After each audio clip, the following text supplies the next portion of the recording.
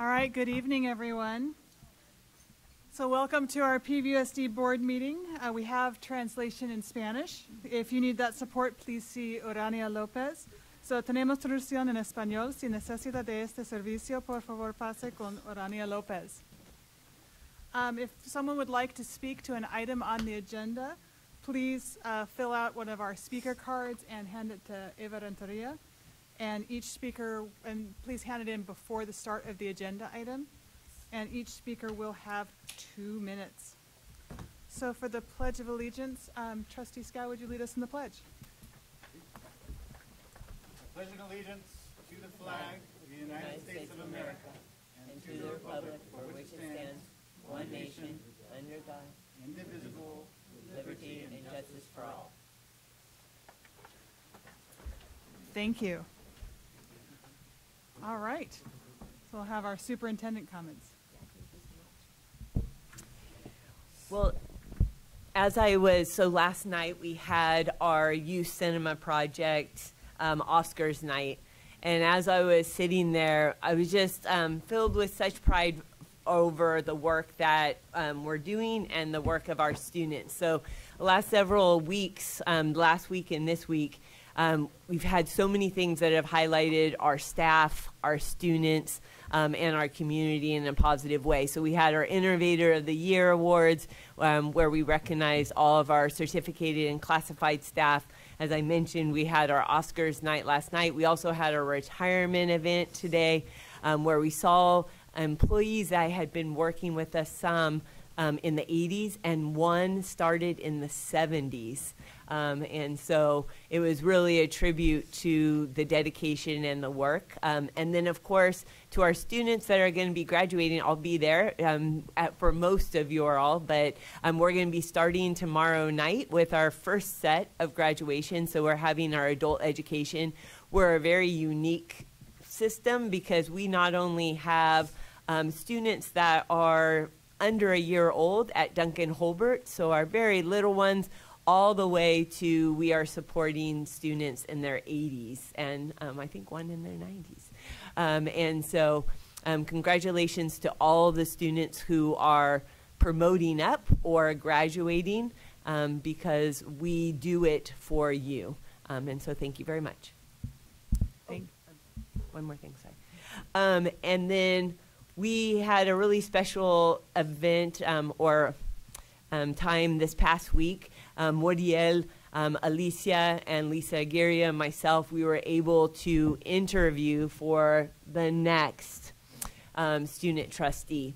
And I think all of us that have been watching Muriel over this year will say she is a tremendously smart, intelligent, articulate, thoughtful student trustee, so she is going to be hard to replace. But we were able to make a selection, and so we selected Ruby Romero Maya from PV High School, and I know that Muriel will mentor her from afar, and we'll try to do the same thing. But I wanted to thank Muriel for being here and for being such a great student trustee. She sometimes, and people that have watch our board meetings will know, sometimes she says her comments are almost more thoughtful and reflective than any adult that I know. So she is on a good track and will do a good thing. So thank you, Muriel.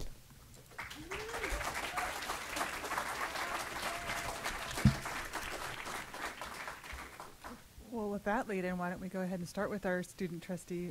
Muriel, do you have any comments you'd like to make? I do. Thank you, Dr. Holm. So this is the final night that I'll be here in this boardroom, and today has just been a really like a whirlwind because it was our last day for like high school seniors at my school, and it was just so busy like running around to our last classes, and it was also like really, I wouldn't say emotional because that's for a grad day, but it was more or less surreal just to see everyone and be with our teachers for the last time this year. But in this room, I just wanted to extend a heartfelt thank you to everyone who has really been a mentor to me, you know, just coming up to me and making me feel at home here. I'm lucky to say that I've felt really comfortable sitting in this seat because I know a lot of students who I've also been in their position, but you know, they find coming up here to that podium really intimidating, and I don't blame them. It really is.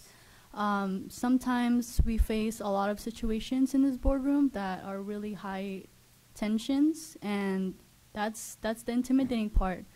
But I just want them to know that they are here for you, and everyone that's sitting who are, you know, it seems like they're judging you and everything you say, and it might seem really scary, but they do the work they do for us, and I hope you know that. And I'm so proud of the ones who have, you know, gotten the courage to actually get up and speak for their peers, because I think we all need to be mindful of those who might not have that sort of bravery or even like opportunity to, you know, say what they want to. But we hear you, we see you, and I'm just really grateful to have been here. You know, there's a lot of work that this district can see in the future, but I hope that I've served as sort of like a source of inspiration for students, because I know coming into this seat, I hadn't really had someone to look to, or, you know, like a previous student, really, because I haven't really seen that before. And so I hope I can be that person for Ruby, who's going to do amazing. I already know it. And I just hope that we continue to listen to students and involve them. Yeah. Thank you. Thank you.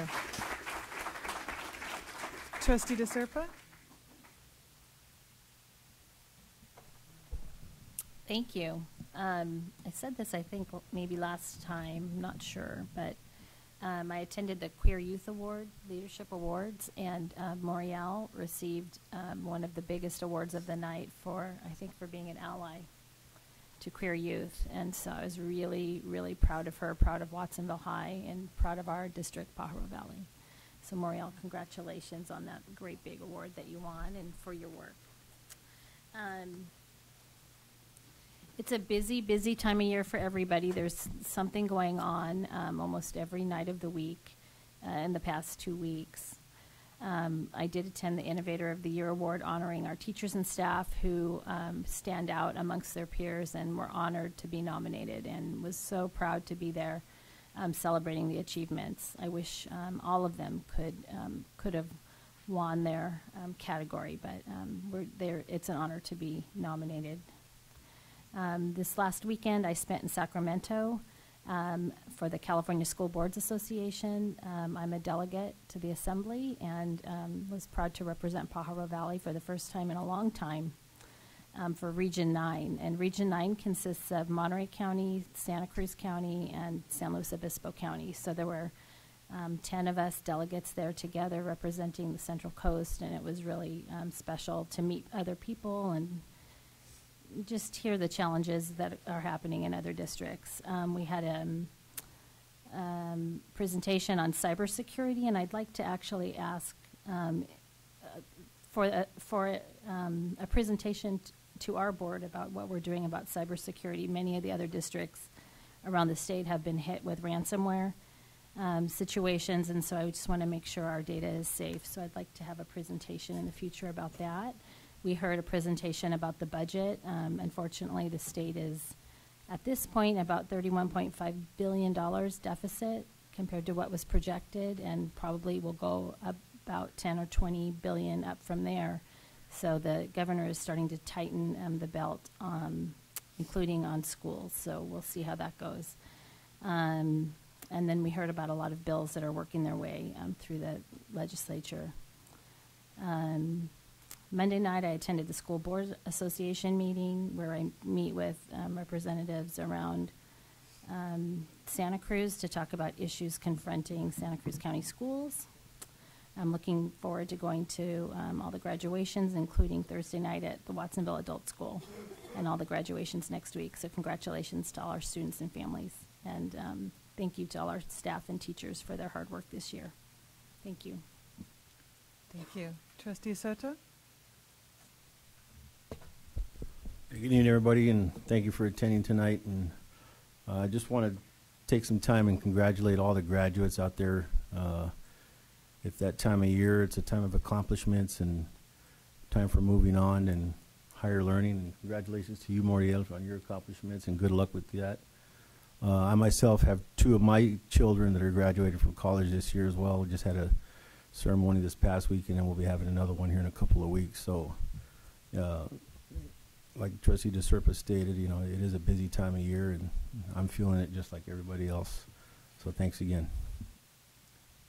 Trustee Scow? Thank you. Good evening, everybody, to everybody here in the room and also everybody who watches us on YouTube. I know there's a lot of people watching us. Thank you for participating in your school board.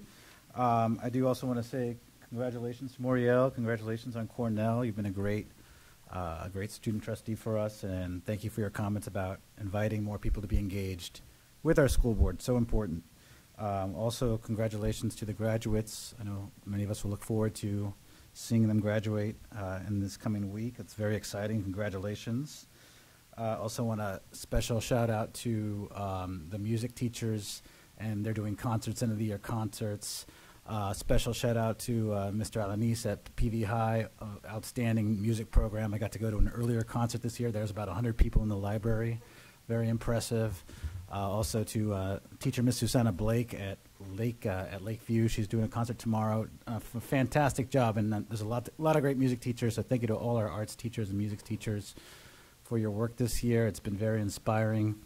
And also a special shout out to in the after school El Sistema. They're having a concert tonight. I'm missing it because I'm here. But it's been a first time there's a district-wide orchestra. Thank you to our superintendent for helping spearhead that. Very important. And I was at the rehearsal right before I came here, and they sounded really great. So thank you, everybody. Trustee Flores? Hello, everybody. Thank you for coming out tonight. And I also want to say congratulations to all you class of 2023 graduates out there. I was also able to attend the Innovator of the Year Awards ceremony. It was great. I loved being able to see all the classified and certificated workers there that were being recognized. Dr. Medina at Starlight, the principal at Starlight, just recently invited me to go and take part of their Language Ambassadors Award ceremony, and that was so sweet. It was the kinder, 3rd, and 5th graders who are receiving awards for their accomplishments in their dual language there, and that was really exciting to see all those happy little faces. We did have a green team committee yesterday, and again, I just want to remind everyone about the balloon ban. I know we have had few parents asking why, and you know, it's really just, it's environmental, and this whole balloon ban was spearheaded by students who wanted us to do better by our environment, and so we want to support that. And so please choose a different alternative to balloons for your graduates. And then tomorrow I'll be attending the Cesar Chavez Middle School mural dedication. So if you're available, that's tomorrow at Cesar Chavez Middle School at 5:30. And that's it for me. Thank you, everyone. Trustee Orozco? Oh, wow. Flashback. Yes. Acosta. Sorry about that. Trustee Acosta here. Just for clarification, I'm going to echo the same. Just a big congratulations to all of our graduating seniors this year and all of our students that are promoting forward. I did attend agenda setting committee. I unfortunately did miss the safety committee meeting. I had an urgent, unexpected conflict that came up, but I will be following up with Clint and his team to clarify what was discussed and what I missed there. But I do want to note that I am really, really glad to see the safety and security measures that we see even with the construction inconvenience. I know construction's a big inconvenience all around this town right now. But I'm glad to see these safety and security measures going into place here at the DO. Safety and security at all of our sites is one of the utmost important issues. You know, especially in our current time. With that, I would just also like to take a moment to acknowledge and recognize that today is the 1-year sad anniversary of the horrific shooting event that occurred at Robb Elementary School in Uvalde, Texas, with the loss of 19 students, 2 teachers, and over 17 injured. I'm sure we can all share thoughts of our deepest sympathy to the survivors and their families, and the families who lost their loved ones in this absolutely horrific and tragic event. And perhaps, President Holm, at your direction, we could just have a brief moment of silence to honor and recognize all those that were affected and impacted by this horrific event. Of course. Thank you. Moment of silence for those folks.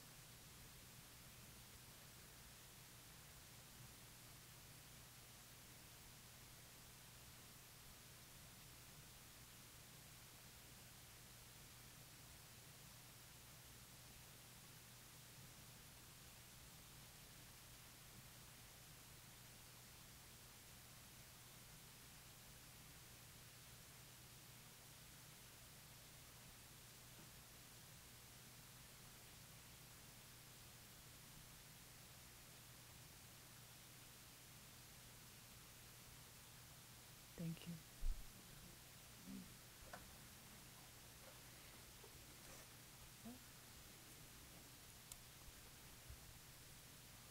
Yes, so I was able to attend, the Innovator of the Year award also. And that's one of, it's just a joy to just see all of the exciting things that our teachers and classified staff are up to, and seeing how that ties into, I went to today's retirement event, and just, how people have done so much throughout our district in so many different ways. And the contributions that our PVUSD personnel, make, to this community, it's inspiring. And so, for everybody who is contributing, in whatever way that you are, thank you. It does make a difference. And it's what makes it a community. I just also wanted to extend my personal feelings of gratitude for our student trustee.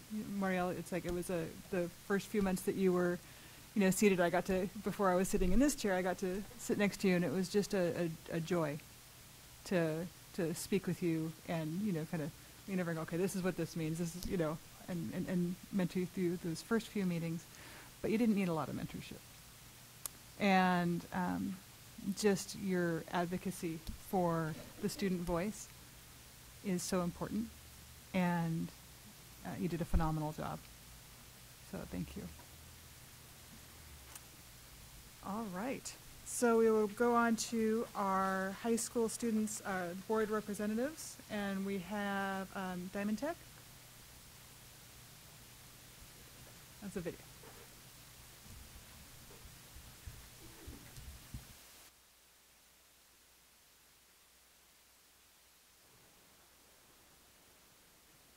Good evening, President Holm, Board of Trustees, and Superintendent Dr. Michelle Rodriguez. I am excited to catch you up on everything we have been doing since March. I am Luz Moctezuma, soon to be a Diamond Tech grad and valedictorian. It has been very busy at Diamond Tech for the past few months, and probably the most important and exciting news is that we have completed our WASC self-study visit and received outstanding commendations for the school and program. The recommendation is for a full 6-year accreditation until 2029, which is the highest recommendation available for accreditation. And Ms. Keller can finally, hopefully, relax a little bit. We are very proud of our soccer team, which is made up mostly of freshmen. They made the semifinals and ultimately received 3rd place in the Small School Sports League. It was a very good game, and go Techies. We also had a fun day in Moss Landing for our science kayaking trip with our juniors, where they investigated the flu and the ecosystem of the area. Our La Pulga this year was another success, and of course we will be having another one in October, so be in the lookout for that next year.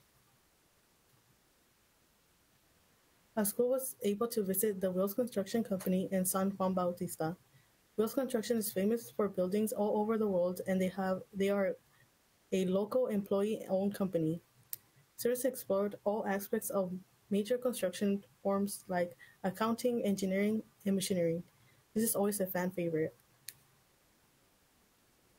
We also had our 9th annual business board competition. This competition has $2,000 with scholarships that are given out by our industry partner, Santa Cruz Community Credit Union. There were really amazing business ideas being pitched from our techies. After business boards, our students entered the Foundation for Innovation Challenge, where Diamond Tech students secured 5 of the available 10 awards. I would like to point out my partner Missy and I received $1,000 for the first place in the Level 2 challenge, as well as the award for accounting and financing. Congratulations to all the Diamond Tech 2023 winners. Student Leadership Plan 2 really inactive 0 weeks spring fling with egg decorating and planting stations, and Cinco de Mayo Spirit Week also included Teachers Appreciation Day, and students and family came out to enjoy tacos and appreciate our teachers and celebrate each other. Some of our students and teachers took advantage of an opportunity to backpack in the Ventana Wilderness for 3 days and 2 nights. It looked like a lot of fun and many memories were made. Some of our students were also invited to tour the Carpenter Unit Training Center in Morgan Hill to gain an understanding of the different types of apprenticeships available in this industry. We also had an opportunity to explore the local programs at CSUMB, MPC, and Carrillo, from agriculture to digital media, business, and engineering. Mentor Till Building Day was a success, with students and mentors completing different challenges and overall just enjoying each other's company and making connections. After the team building day, mentors took their mentees on a job shadow experience to show them what a day in the life of their career will look like. Students say that this is one of their favorite activities of all year. The mentor program wrapped up with an end of the year luncheon and celebration. If you know of anyone who's interested in being a mentor at Diamond Tech next year, please have them contact Diamond Tech as soon as possible, as we're already planning for the next year. Juniors and seniors had a chance to practice their interviewing skills with mock interviews. Your Future is Our Business has been supporting Diamond Tech with interviews for the last 3 years. They had to have the resume ready and practice it in a real simulated environment, what a real interview will look like. Our students also participated in Your Future is Our Business luncheon. Diamond Tech students panel explained to the guests what an e-portfolio is and how to use it. During the luncheon, sophomore Corbin Koch Noble was awarded a 500 CTE scholarship from Your Future is Our Business. Congratulations to Corbin. We had a freshman orientation and an open house to showcase on May 10th. The students presented all their work over the years. It was hard to believe we actually did all of that.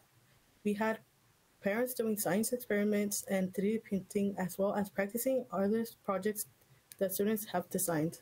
It was a fun family event. Seniors had a fun day in San Jose for a senior trip. We did go-kart racing, ice cream, Top Golf, Dave & Buster's, and lots and lots of food.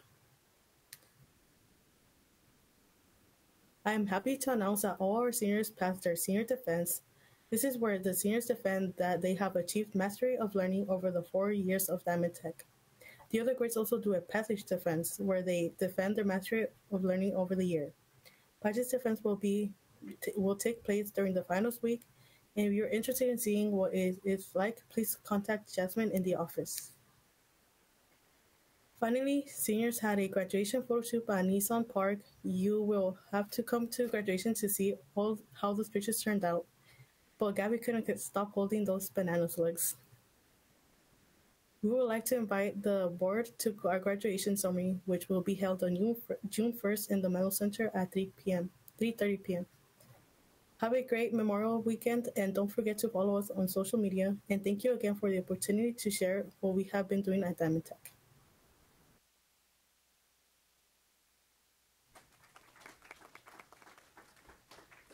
And from New School?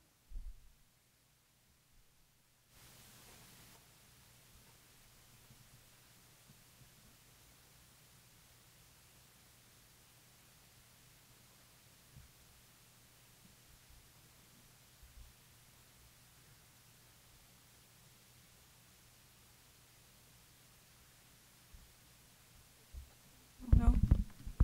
Okay.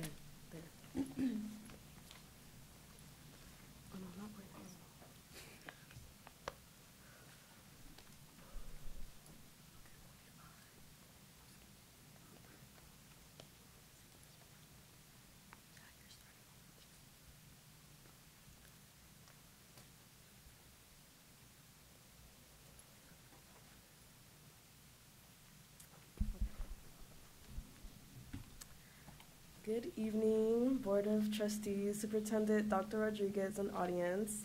This is Dawn. That's also me up there, and this is Reina. And today, we're juniors at New School, and today we will be talking about all the fun things that we did for the last quarter of the school year. We appreciate this year's slogan because here at New School, we always try to lift each other up and find ways to improve ourselves, and we never give up. This is our 10th year. Oh, my bad. Yeah, please. Okay, my apologies. This is our 10th year of outdoor school and character development, and these are our school family. This was the first day of outdoor school where we hiked, learned how to do archery, and welding with each other. For the next field trip, we went to the Monterey Bay Aquarium, and we did a deep sea lab, and we also studied a whale fall. Our next trips, half of us went to Elkhorn Slough and the other half went whale watching. We got to see the orcas migrating south, and the captain had said it was the most number of orcas he had ever seen. I went hiking, and I would like to say the view was immaculate. On Earth Day, we had 8 students show up to volunteer where we worked with our community partners to help the day go smoothly, and it was amazing. Day 4 of outdoor school and character development, the whole school did community service. We removed non-native plants, picked up about 40 pounds of trash, and tested the water. We found and studied aquatic macroinvertebrates in many of our samples. Jody Richardson took us to volunteer at the 26th Annual Queer Youth Leadership Awards. This was a great opportunity for us queers to be around our community. We also attended the 3rd Annual Progress Flag Raising Ceremony, and we are very fortunate to have a district that is inclusive to all students. Miguel Ortiz will be receiving the Watsonville Rotary Scholarship. He's a very motivated student. He came to New School to recover credits, and he hit the ground running. He always found ways to overachieve and worked very hard on his schoolwork. He will be attending a trade school in the fall. Our staff also attended the California Continuation Education Association. Richardson presented using art to boost student participation, which many of the attendees had said was the most engaging workshop of the weekend. And our incredible office manager, Olga Cornejo, received the 2023 Classified Employee of the Year. This concludes our presentation. Thank you very much. Thank you so much. Thank you. And do we have students from Renaissance High?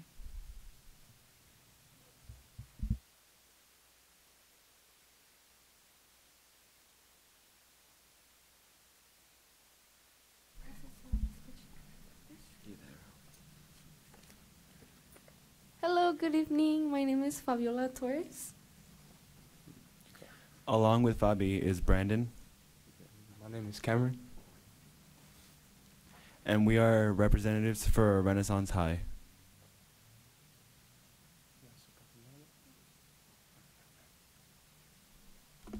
Okay, I'd like to start off by thanking you guys for letting me come talk for the second time. I'm glad I could have the chance to come here and tell you guys about how the year's been going.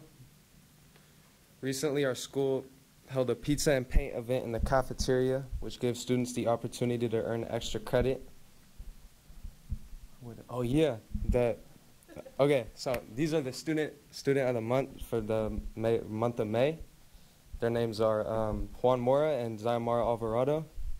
They're cool. I know Juan Mora personally. I don't know Zayamara though. Okay, now we're here. It's the pizza and paint.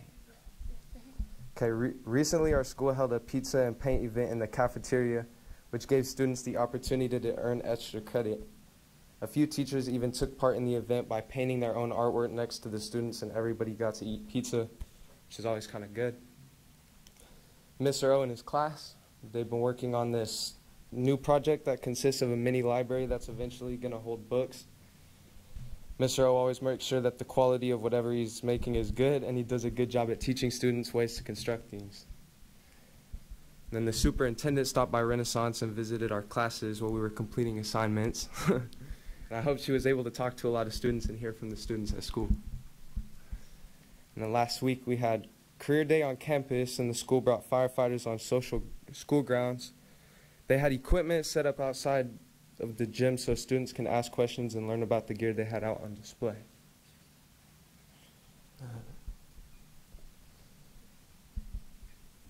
Inside the gym, they had booths with different people representing different jobs. They also explained that their line of work consisted of different things when students were asking about it. And in my opinion, if there were career days that were more often like being held at school, it would just show, like, I guess, students more opportunities that there are out there, because there's a lot of students at my school that are looking for opportunities that they don't know where to find them. And then that career day, it kind of put interest in a lot of people's heads. I know that for a fact. But then I think the next one is the 3 staff. Yeah, okay, so the first one is Miss Donnelly. This is my advisory, actually, my advisor teacher. She's cool. She's cool. And then Daniela, this is one of the office ladies. She's really cool. I talk to her a lot because I'm late to class a little bit, and then I get to conversate with her. The one that takes care of. And then this is Lynette.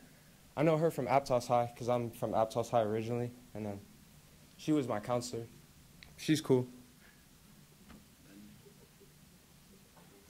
And then the Food What. So the Food What organization was also able to gather us in the cafeteria, talk to the students about how they helped the youth, and gave us opportunities to take part in what they had to offer. Yes, and then this is where I wanted to go. This is my part right here. All right, so every Friday our school's soccer team, they were going to play against other schools. I know New School. They went to play against them. I mean, I'm kind of glad I could say that they were undefeated, and then the whole season really, and they won the championships in the league that they play in. I think it's a small school league too, but that's pretty, I don't know. I know everybody on the team, they were really excited when they came back. And then the next thing that I wanted to say is it's the Great America trip. Thanks to the extended learning program, I'm not a senior, I'm a junior, but this was for the seniors. They were able to go to a field trip to Great America, and then they came back to school, and I heard a lot of stories about it. I don't know. Personally, I've never been there, but I'm trying to go one day, maybe next year. And next year's you got time. Yeah, and then, you want to do this one? Yeah, I'll do it then. That's cool. Okay, so the LCAP participation in the gym at our school gave students insight on how to prepare themselves for the next steps of their education so they could be more comfortable with moving on with their lives. And then with all that being said, I just want to say thank you to our campus security, Rob, for keeping Renaissance safe. I'd like to thank our new principal, Mr. Reed, for letting me come here. And thank you to the board as well. I just want to say have a good day.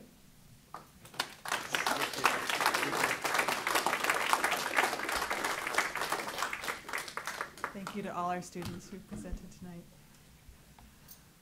All right, so we'll move on to approval of the agenda. Can I have a motion to approve the agenda? I'd like to make a motion to approve the agenda with an amendment that we add an action item. We got a report last time about VAPA. It's a wonderful report. Many of us have heard a lot of concerns about VAPA staffing.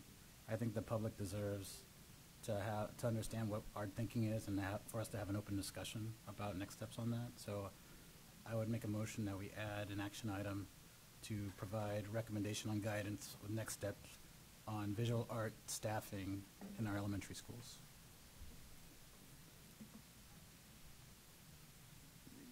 I would recommend that we do that at a point where the staff could actually prepare a report. We got a report last time at our last meeting, so I thought it was appropriate that we could have a discussion and recommended action on that. I'm getting a lot of concerns about that in my district, and I know other schools have concerns as well. I just think it's only fair and transparent that we have a discussion about it. Doesn't say it has to be the end-all be-all tonight. I imagine it will continue, but my motion is that we add that to the agenda. Action items Yeah, to it's an 'cause it's- agenda. It would be a needs to Brown Act posted. violation Yes, to it would. do so. So you can add a discussion, well, I don't even know if you can add a discussion item, but Because we have to have technically you had 72 to do hours. at least the proper posting, and that did not occur. So I would encourage the board to not do so, because I do believe it would be a Brown Act violation. I'm sorry, can I speak? Yeah. Adam, I think your concern is duly noted, and the agenda setting committee can discuss if it can fit on the next agenda. I think that would be the proper way to handle. Well, I'm asking for a second. I'm happy to answer questions. That's what I was gonna ask also, is maybe, I think what we're wanting, maybe what he's asking is that it be on an agenda. And so if would be in violation of Brown Act to make it an action item, maybe like we're petitioning to the agenda setting committee to make it a discussion item on a future agenda. I'm not sure. Can do that. Can I answer? Well, the reason why I think we should do something tonight is because we are nearing the end of the year, and so there's some questions about what's going to happen next year. And I think it's only fair to our community that I mean, if it's true, I'm not a lawyer, I don't have a lawyer here to, whether or not it's truly a Brown Act violation or not, but. We can open up the Brown Act handbook, but it's 72 hours of notice for a regular board session. This isn't an emergency meeting, so that's a 24-hour requirement for agendized items, but we're legally required to post our agenda 72 hours, ahead of time. I did request agenda setting that this be an action item tonight. And the It didn't agenda setting happen. responded, no, the agenda setter committee responded to. My motion still stands. I would say, because I get, I think that a valid concern has been brought up about whether we can actually put it as an action item or a report and discussion item tonight without the 72-hour advance notice. I think a good way to move forward is if we just, as agenda setting committee, right, we could just commit, then we will bring this, our next meeting is the 14th, correct? That we will bring this forward on June 14th as an action item, and maybe we can move this forward so we could get an amendment to the motion. I don't know if I could commit to that, but I think the agenda setting committee can take it under advisement, like we can talk about it, the three of us who are on the committee. I don't think we can commit right now to that, but I think certainly we can discuss it at our next meeting. Well, since there's budgetary issues involved with that, and we have a special budget study session on the 17th, and we have to approve the budget for the next fiscal year by the 28th, I think it needs to be brought forward. So I'm, as one of those members, willing to commit that has my full support to bring it forward. That if, because of the concerns that were brought up about the Brown Act, if you're comfortable with my commitment to that, I mean, I'm 1 out of 4, but that's my commitment to move this forward if, because I do have concerns about the Brown Act being violated tonight, and Well, otherwise. I'd be willing to withdraw my motion if this could be on the agenda, an open session at the next meeting, because that's what I've requested. And the way agenda setting works is a minority of our board members are on agenda setting, and the other 4 of us are left. That's just how it is. I'm not saying good or bad, but that's what it is right now. And so that's why I'm here making this request. So if it could be on the next meeting as an action item, I think our community deserves that. Don't do it as a favor to me. I'm sorry, I'm confused about what you're saying. What do you mean, the 4 of us? What do you mean by The that? other, agenda setting has 3 board members, Uh-huh. not 4. Well, the superintendent can't is have part 4 of the 'cause the agenda. Brown Act. Okay, I understand that. Right. I'm not saying we should change it tonight, but I'm just saying. Can't change it tonight. I'm not trying to change agenda setting in general, but that's why I'm bringing this forward right now. And so I think our community deserves to have an open session item about this. If it can't be tonight, I'll defer to your expertise about the Brown Act. I've done some research on this. I'm not so sure it violates But if it does, can we please bring it to the next board meeting?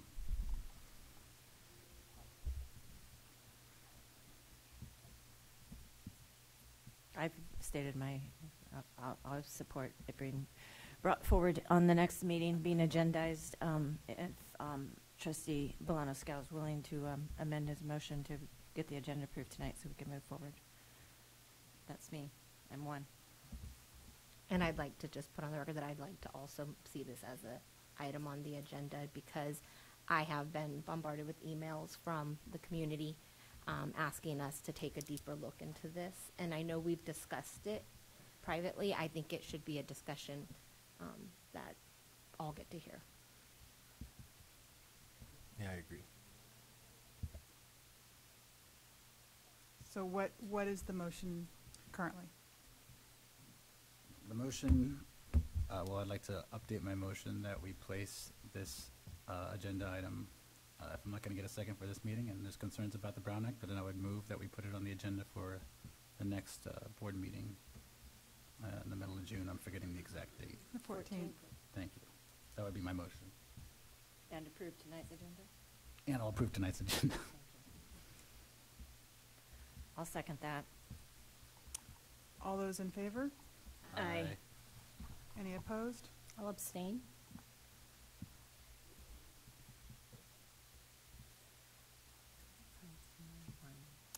Yep, 5-0. Yeah. I'm a no, so, yeah.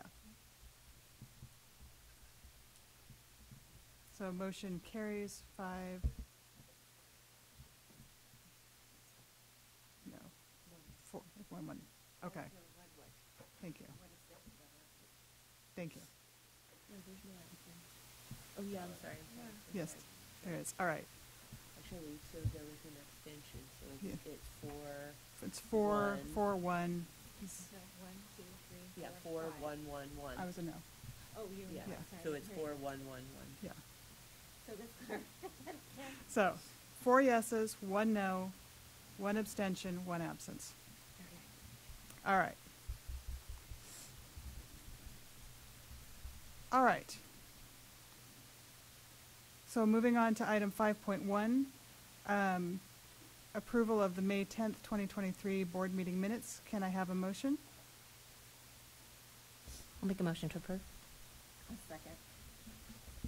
All right, we have a first and a second. All those in favor? Aye. Aye. Any opposed? Motion carries 6-0-1. All right, item 6, public comment. So this is our opportunity for members of the public to address issues that are not on our agenda for the evening.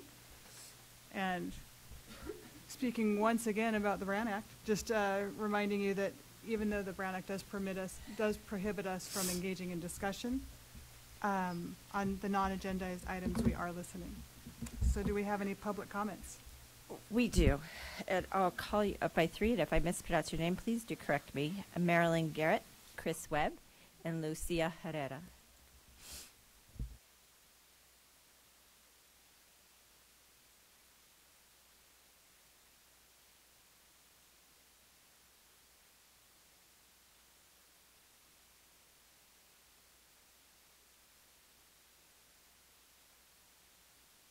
Oh, here we go.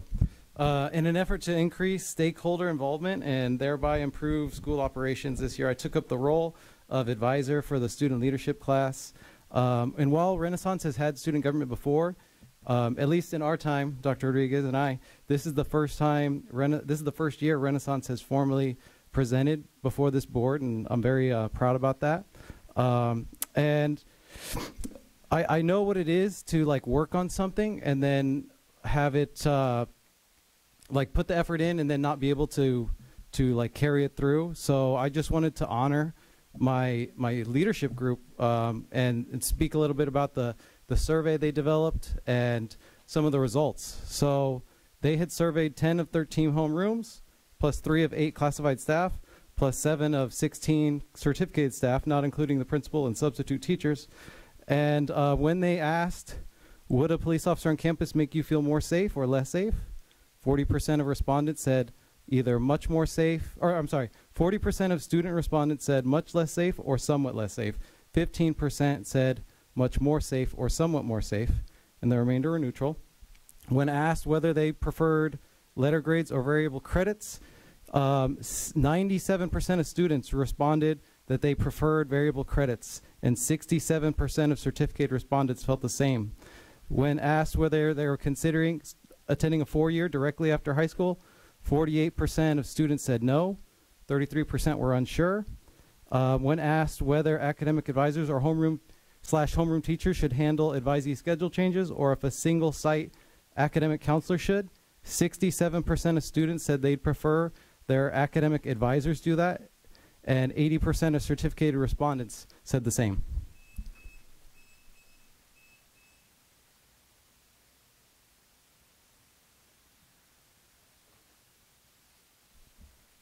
Marilyn, I had called you up actually first. Did you still want to speak? Yes. No worries.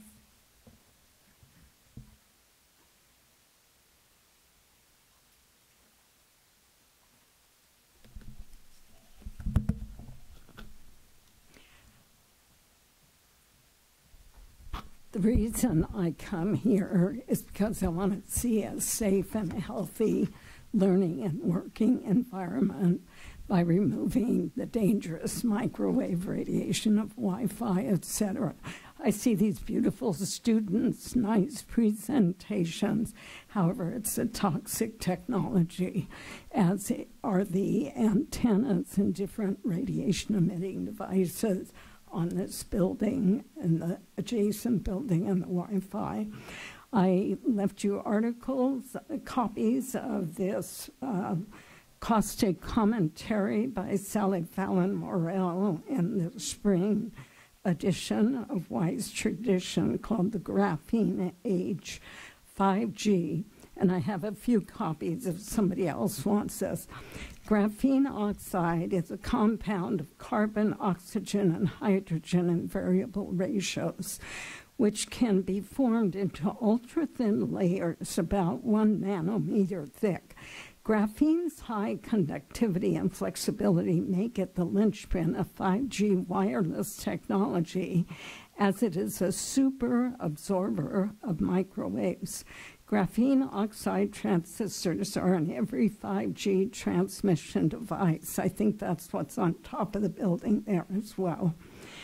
The optimal signal multiplication frequency for graphene transistors is 26 gigahertz, the very frequency that the Federal Communications Commission is currently auctioning off. Wi-Fi microwave frequency bands range from 2.4 to 5 gigahertz. 5G frequencies operate at more potent power densities than those in the 4G range. A recent paper in Annals of Case Reports by EMF researcher Dr. Leonard Hardell indicates that exposure to the high frequencies and power density, let me finish the sentence, please, 2 minutes, Marilyn. results in a host of neurological symptoms such as tinnitus, fatigue, insomnia, emotional distress, skin disorder, and blood pressure variation. 2 minutes. Thank you. Remove the harm. These are students. That was 2 minutes. Thank you. I had called Lucia Herrera. Is she still in the room, or are you in the room? I'm here. Oh, I was waiting for her. Good evening. My name is Lucia Herrera. I have been working at Amesti Elementary since 2012, almost 12 years, and for the past 9 years as a visual art release teacher.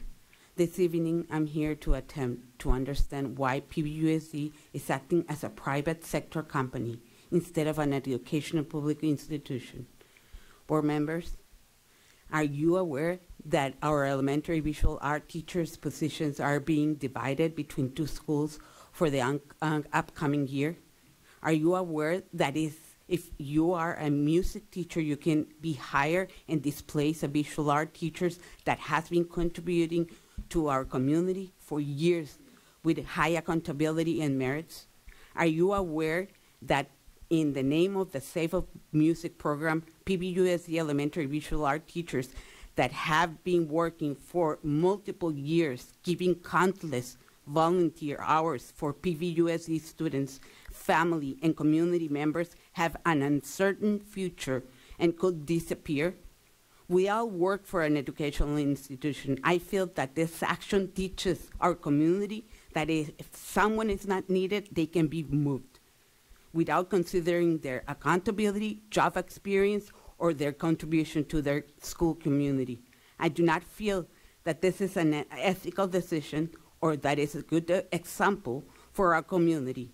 I am not being removed from my site because of low enrollment or because I have failed in my performance. I have been placed at 2 schools because an opportunity is given to a new teacher that teaches music. This individual has been working as in a teacher participation class setting, not as a release teacher. I strongly feel that this decision is not in the best interest of our students, community, or VAPA program. Thank you for your time, hard work, and disposition. Thank you. Our next 3 speakers, Ramon Guerrero Herrera, Jennifer Prophet, and Cliff Livingston.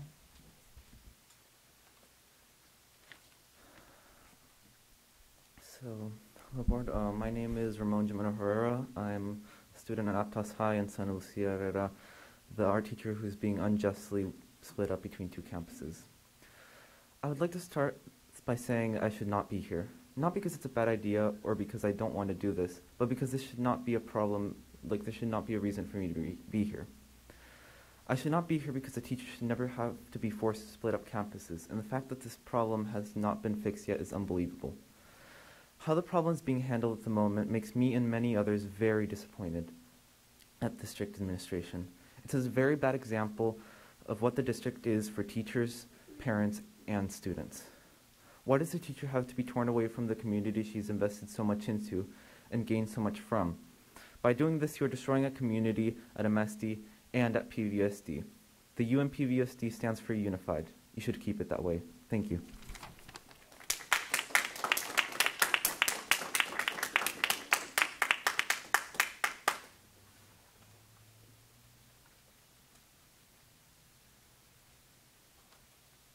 Jennifer Prophet.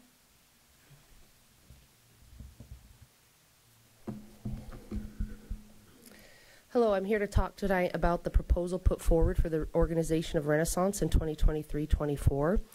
My issue of greatest concern with the proposal is comments made in the final page. While the proposal correctly states that there are deep divides within the staff, it does not address the reasons for those divides, nor the fact that the previous site leadership, current site leadership, and district leadership have all failed to follow through on commitments made to help the staff address and heal these divides and learn tools for building more positive and collaborative staff interactions. The Renaissance administrator is attempting to place blame for staff divisions on a few folks, namely those who are advocating for some accountability for students who choose to commit behavioral infractions. There is a problematic student culture at Renaissance, one in which students say, I do what I want, when I want, without consequence, and nobody can tell me different. Staff who recognize this problem are advocating for a system of behavioral response that holds students accountable by requiring that they receive some consequences or are prepared to repair harms caused by their actions when they commit such infractions. There are currently little to no consequences for students when they misbehave. For example, students consistently ignore attendance requirements but receive no consequences from the school for doing so. Last year, I was struck by a student in my classroom, and that student received no consequences. He graduated and has since gone on to commit a number of crimes in the community, including battery on a police officer. Accountability for student behavior is not a complicated or novel concept, and it is not something that should be ignored in an alternative high school in particular. To do so is unsafe and is negligent.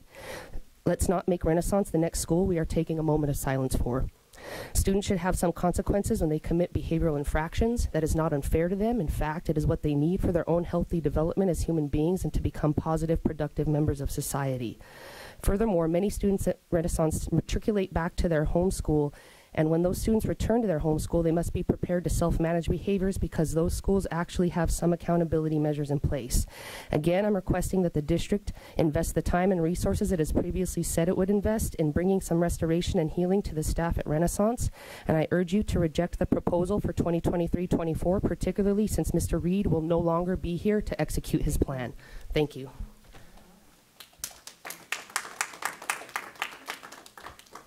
Cliff Livingston.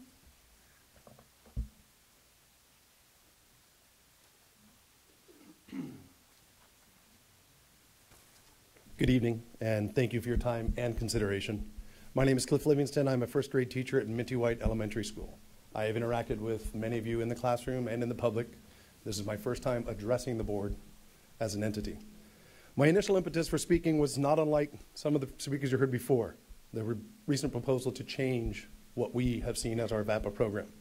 I do have a letter from teachers of Minty White that I'd like you guys to read at your leisure when you get a chance. But my reasons changed. I'd like to use my remaining time to address how the situation I just spoke of, what has happened, seems to be a symptom of a greater sense of insularity, lack of communication and engagement, as well as a dearth of transparency between the board and district administration. In the classroom, I am asked to create and nourish an environment that allows my students to feel seen and heard in a safe manner, one in which they feel comfortable and compelled to share their ideas and encourage their peers to engage in the same way. The purpose of an education is the same as that of a functioning democracy. It allows those involved to foster an environment in a way they can succeed in openly challenging their own ideas, as well as those of their peers, so they may move forward toward a greater common goal. The ideas of education and democracy are bound by common desires. Throughout the last several years, I've seen many changes to the makeup of our community leaders here in the PVSD. And it's become increasingly clear that at times our leadership in this room seem incapable or unwilling to engage in the same discourse that we try to model to our students. This intractability has curtailed the growth of trust and communication. In the past, district supervisors, board members, and on-site admin have collaborated and engaged in cooperative planning and implementation of ideals. Currently, the model seeming to be used is based less on collaborative practices and more on dictates from district admin to mandate side policies and changes. We need to do better. I'm asking you as a teacher, do better. For the families in our communities, do better. And most importantly, for the students that we serve and you serve, please, we have to do better.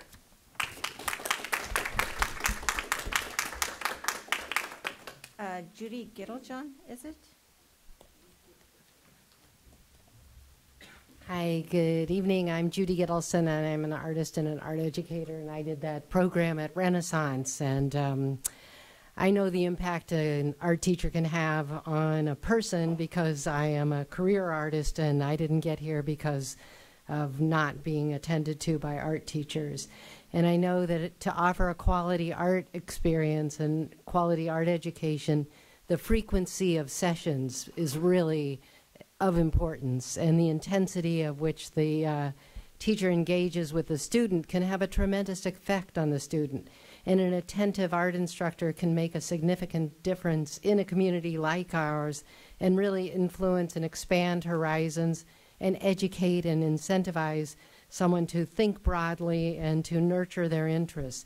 And it's my aim and my mission to encourage creative expression, and it's my occupation. And I really think it's important to hold in high regard the artists, the educators, and the offerings that we're giving to our students, and to split them in half is really a injustice to everyone. And arts education is so much more important than the immediate thing. It creates a sort of way to expand the mind and get into other subjects more easily. So I highly support keeping arts education thriving and build a high quality arts education program. Thank you.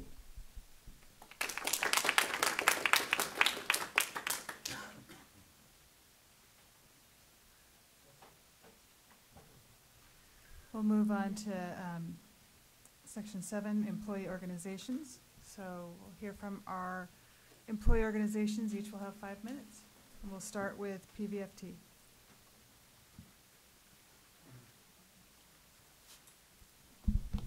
Good evening, board.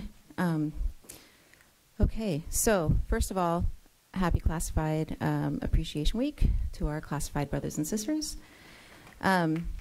They provide a great service to us as educators and to our sites, and this district doesn't run without them. The COLA establishes a base, so I'm just going to go right into it. The COLA establishes a base while the California budget faces, a base for our funding of our district. So that's the cost of living monies, the increase. And so it becomes the new base. So while we can hear of some hurdles, the governor has dedicated to maintaining this COLA, actually increasing it a tiny bit, which along with the Proposition 28 monies will provide some stability to that base funding. So again, it's creating a new base. So even though this COLA is being partially funded by one-time monies at the revise, it's still a COLA moving forward. So yes, there are those concerns because the one-time monies are the things that are being reduced, but the base funding is actually being increased. The issues regarding the arts in elementary, you heard me speak to this agenda item for the discussion at the last board meeting. And so while the district receives grant funding under Save the Music, the music teachers, they provide this instruction alongside with the support of the teacher. So they're not release teachers. This grant that the district receives has this clause in it that states that our Save the Music teachers provide 45 minutes, at least 45 minutes of weekly instruction to every single class. So every student receives that during the week. So they're not release teachers. And what does that mean for the public? That means that a release teacher is another educator who steps into the classroom and provides instruction of content, because all of this is standards-based, while the general ed, the classroom teacher, can then go out and do the professional duties of grading the students' work, lesson planning, collaborating with another colleague if they have a colleague also having the same release. So that's what a release teacher is for the people that are listening. So, and then there's this grant, the Save the Music grant. So this next year, with the added funding that the district is getting on top of our base funding, we now have Prop 28 monies that are specifically for the arts. That's on top of, not in, we're going to deduct or, reduce some, but it's on top of. The district is making an austerity measure on the backs of the educational experience for our student. So those music teachers, they will now be on their own with all the students. Right now, as with the assist of the teacher in the classroom, providing those grades for those students is not, it's aided with that teacher because the teacher of record is with them. So now they're going to have upwards to 600 report card grades to provide. This impact also extends to our science teachers because they are going to be then used. Our science teachers are release teachers currently, but they work predominantly with the intermediate grades. Our students are tested. They do the state testing for science, and there's various grades. So science instruction is very important. So what's going to happen is those science teachers are now going to have their instructional minutes reduced and the number of students that they're seeing increased. So is that good for our students? Is that really providing the whole child that public education they deserve? So that's where our concern comes in, is this impact on not only the people that we represent, and we can look at it as, well, this is our contract language and this in your contract, because this is what is always thrown back in our faces. Your contract language allows this. Well, up to right now, you've been providing an incredible, well-rounded educational experience for our students, but just because we have a new contract that the day after you all ratified it for us, after we ratified it, this came down the pike. This is now what we can do using your contract language. I would like to just ask that I do, because I do want to list some names for our students that received our PBFT scholarship. So I just want to congratulate these 10 students. They are graduating high school students of our members. Our union dues go to, we do set aside some of those dues to provide these scholarships. Samantha French, daughter of Mary French. Ramon Villarreal, child of Carla Villarreal. Liliana Sunga, child of Julie Valens. Ashwin Chapagain, child of Yogendra Chapagain. Hannah Osborne, child of Rebecca Osborne. Peyton Padilla, child of Alicia Padilla. Basil Silver, child of Melissa Prudhomme Silver. Anna Knott, child of Sherry Knott. Zoraya Sexton, child of Pamela Sexton. And Dalia Barranco, child of Monica Garcia Barranco. Congratulations to our graduates. Congratulations to you for all your wonderful wins. Thank you. Thank you. Do we have any public speakers? We do. We have one. Chris Webb.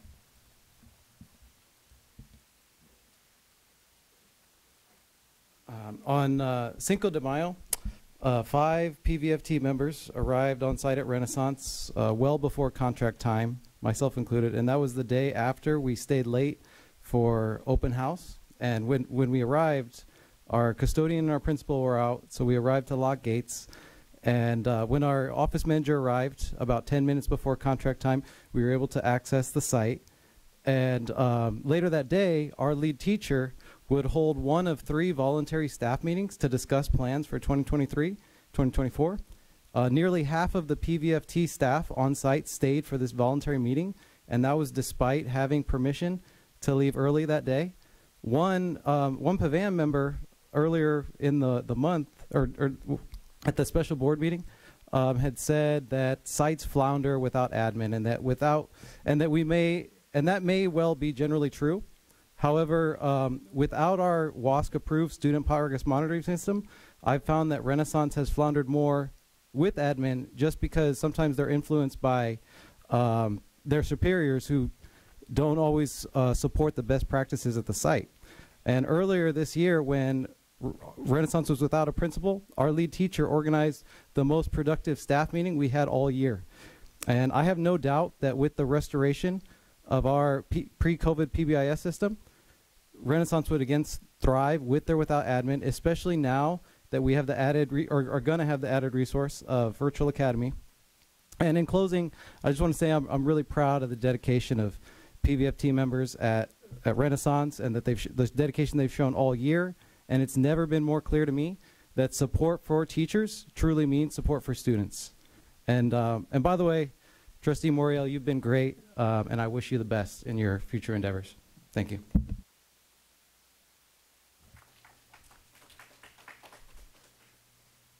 Do we have anyone from CSEA?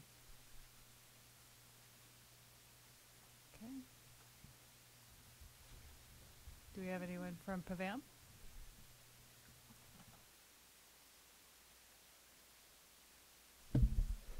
Good evening, Trustee Holm, Board of Trustees, and Dr. Rodriguez.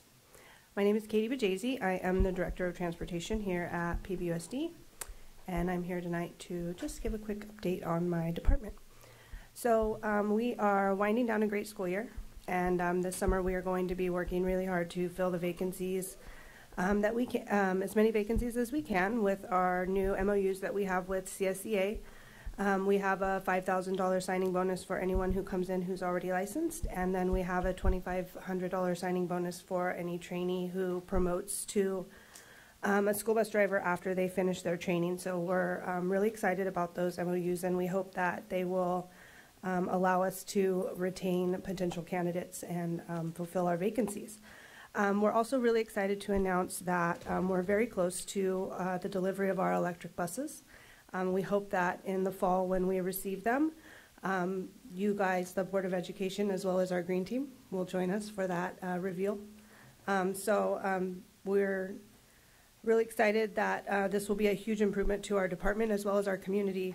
And we are also going to be working, I'm going to be working with Andrea Carlos Willie in June to apply for some more electric buses on the round 2 of the EPA grant that just opened up. It's been a pretty challenging year, so I'm also super thankful to the directors and managers who've helped and really stepped up and helped my department this year. Most recently, Sergio Ambriz called him out the other morning to help me because I was the only one in the office, and I needed somebody to come pick up somebody from a broke down bus, and he called me up pretty soon, and he goes, "Oh, I fixed the bus. It's on the road." And I was like, "Wow, thanks. That's really, you fix the bus? That's awesome." So super thankful to maintenance and operations, as well as all of the other directors and managers who have helped my department in a pinch. And also would like to thank our classified staff who have stepped up. We've been meeting monthly with my managers to discuss improvements and ways that we can improve our department. So that's been pretty exciting also. And then finally, I just wanted to echo the sentiments of the board and congratulate all of our 2023 graduates. While we face a very busy end of the year, I would like to thank our management team, dispatchers, and drivers for making this year happen for all of our students. So congratulations, graduates, and have a good night. Thank you. Do we have anyone from CWA? We have one public speaker on this, Chris Webb. Once in the fall and then again in the spring, I had a student tell me, "Oh, you should just be principal." And I'd prefer Renaissance principal to any other site, but I don't really have any desire for that. And one of the reasons is because I'm worried that I would face pressure to serve my bosses, but it might come at the expense of what I know to be right by my students and staff. So, and this is especially if I wouldn't have the protection of a union. So I would have less ability to defend doing the right thing. And I also worry that if I were to leave the classroom, what effect it might have on me. At one of the last special board meetings, we heard about principals being former teachers and union reps. And when I talk to my teacher friends in other districts, we see people go from teacher to principal, and we ask ourselves oh, well, how long till this guy forgets what it's like and loses a piece of themselves? How long? Chris, and is this specifically related to PAVAM? This is, because I'm thinking that we could alleviate shortages in the employee group, both of teachers and with PAVAM members, because many of them were talking about leaving earlier this year. And we could alleviate that if we ensured that there was a way to promote where they would still have a section of teaching, so they could keep the demands of the classroom in mind and keep the students at the forefront of what they're doing.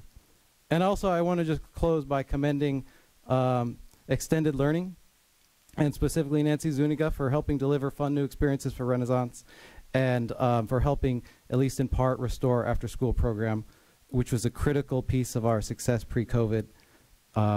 It's been a pleasure to work with her. Thank you.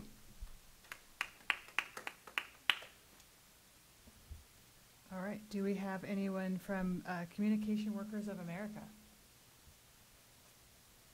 Not tonight. All right. Moving on to Section 8, our report and discussion items. Item 8.1, our PVUSD students earn the California State Seal of Civic Engagement, our first in PVUSD and in Santa Cruz County, and it will be presented by Julie Edwards. Oh, there you are.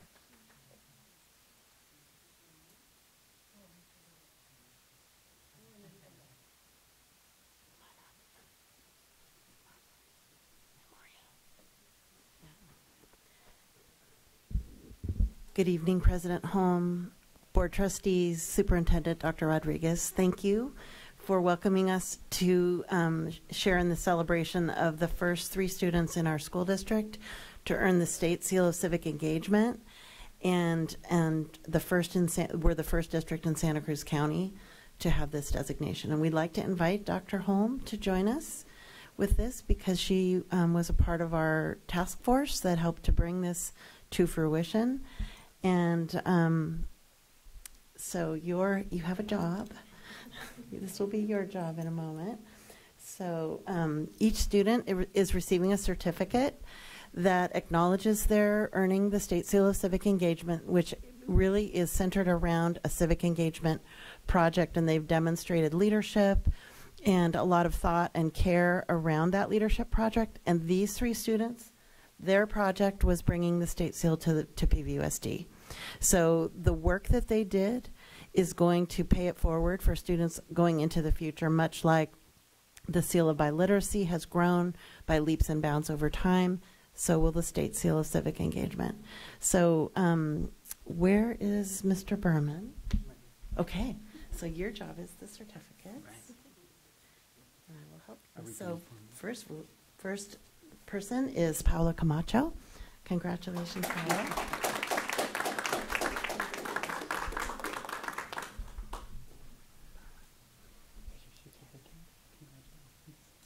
And I think our second student is very familiar, Moriel Memero.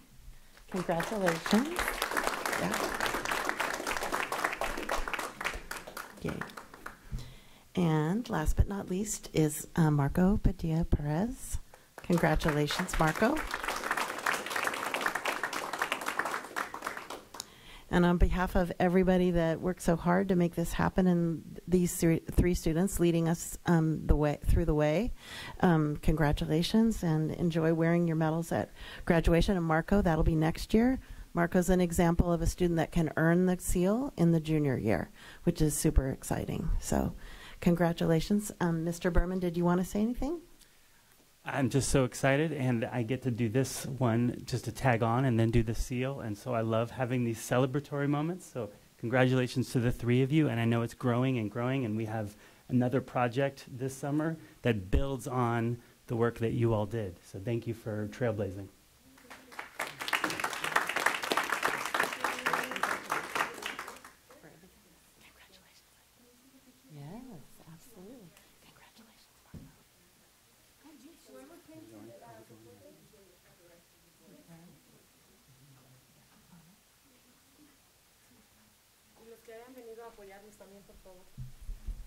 It's very special. The first in the county. Oh my God.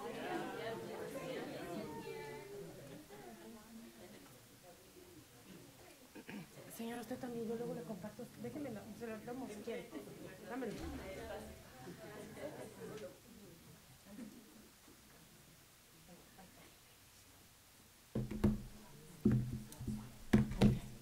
No se esconda. No hiding. Okay, you can see me, I can see you. You too, Todd. Okay, with the other picture first. That was very good.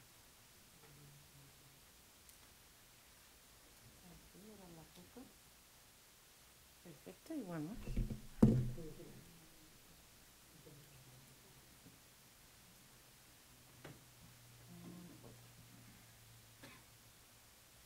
Perfecto. Muchas gracias. Thank you.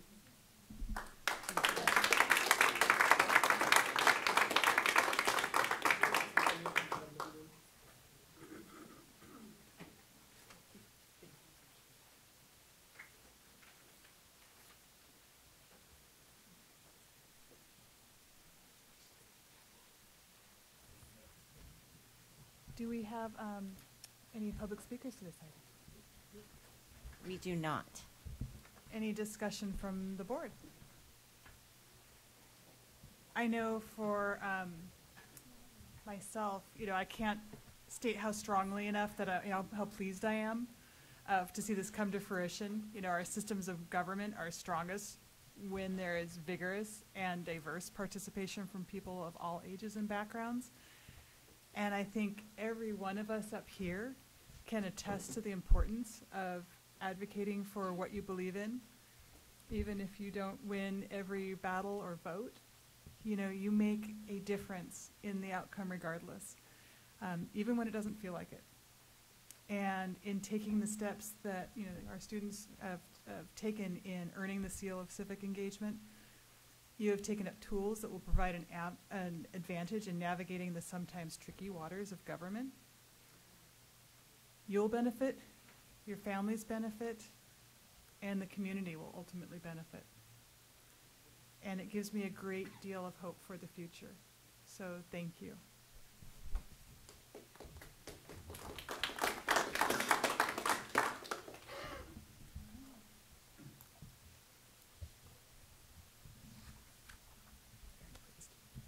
Moving on to item 8.2, the California State Seal of Biliteracy. Michael Berman, that's you, our Director of Equity, State and Federal Program and Accountability. All right. Good evening, President Holm, members of the board, and Dr. Rodriguez. I once again have the privilege of presenting to you all this year's update on the California State Seal of Biliteracy.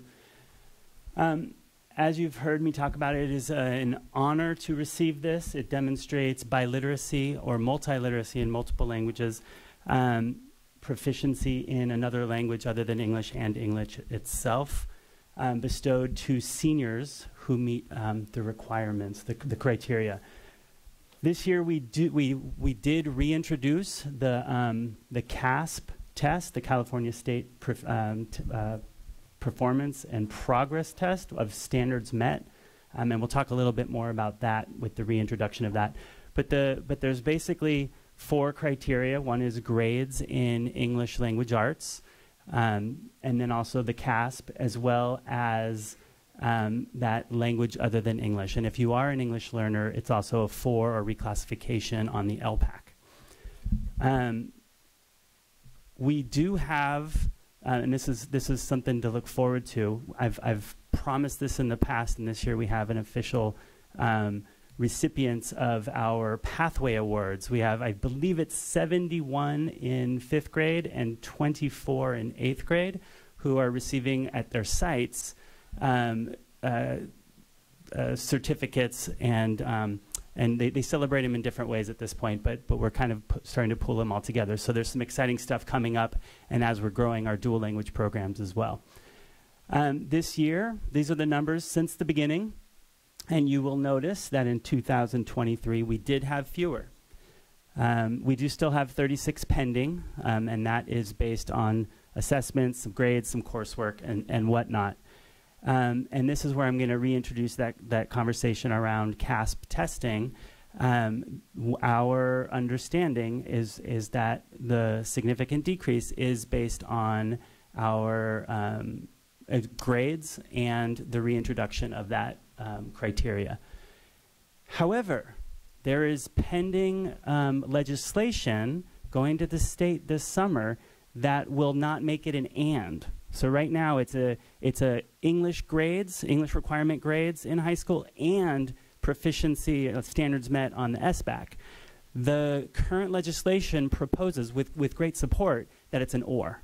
So you have to meet one of those 2 criteria. And if that's the case, it'll reflect more closely to last year's numbers where that was the case, because we didn't have the SBAC. So we're excited about that. We don't know at this point if we'll be able to retro for this year on the number of students who didn't meet the standard in SBAC but still met the grades, because we do have quite a few of those. And then just some examples of what it looked like on that night. It was a lovely night at the Mello Center, and I can leave it with this and take questions. Oh, and before I go, I wanted another bright spot. Every year in the Pajaronian, we publish an article with the names of all of our students that have reclassified this year, and there are significantly more than there were last year and the year before and the year before that. So this is bright spot because this is students. These are students whose primary language is other than English, who are demonstrating proficiency and academic proficiency as well, to move towards reclassification and no longer designated as English learners. So these students hopefully will one day be on that stage with us.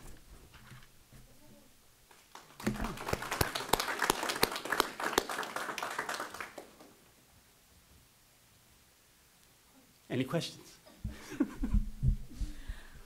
We do not have any public speakers on this. Thank you. Any discussion from the board? Yes, Trustee Flores. I just want to say that I really did enjoy meeting the 5th graders at Starlight, who are going to one day be up here on stage. And so I had a discussion with Dr. Rodriguez about, this dual language, educational system, because it's different from when I was in school. And so, yeah, I'm very excited to see these numbers and to see all of our children, being dual language. So I think it's great. Thank you. Thank you.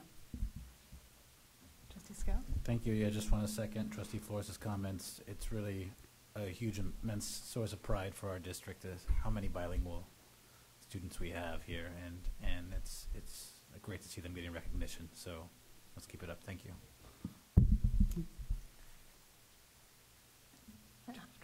Yeah, I'd just like to say I'm really proud of this event. It didn't start that long ago, right? How many years?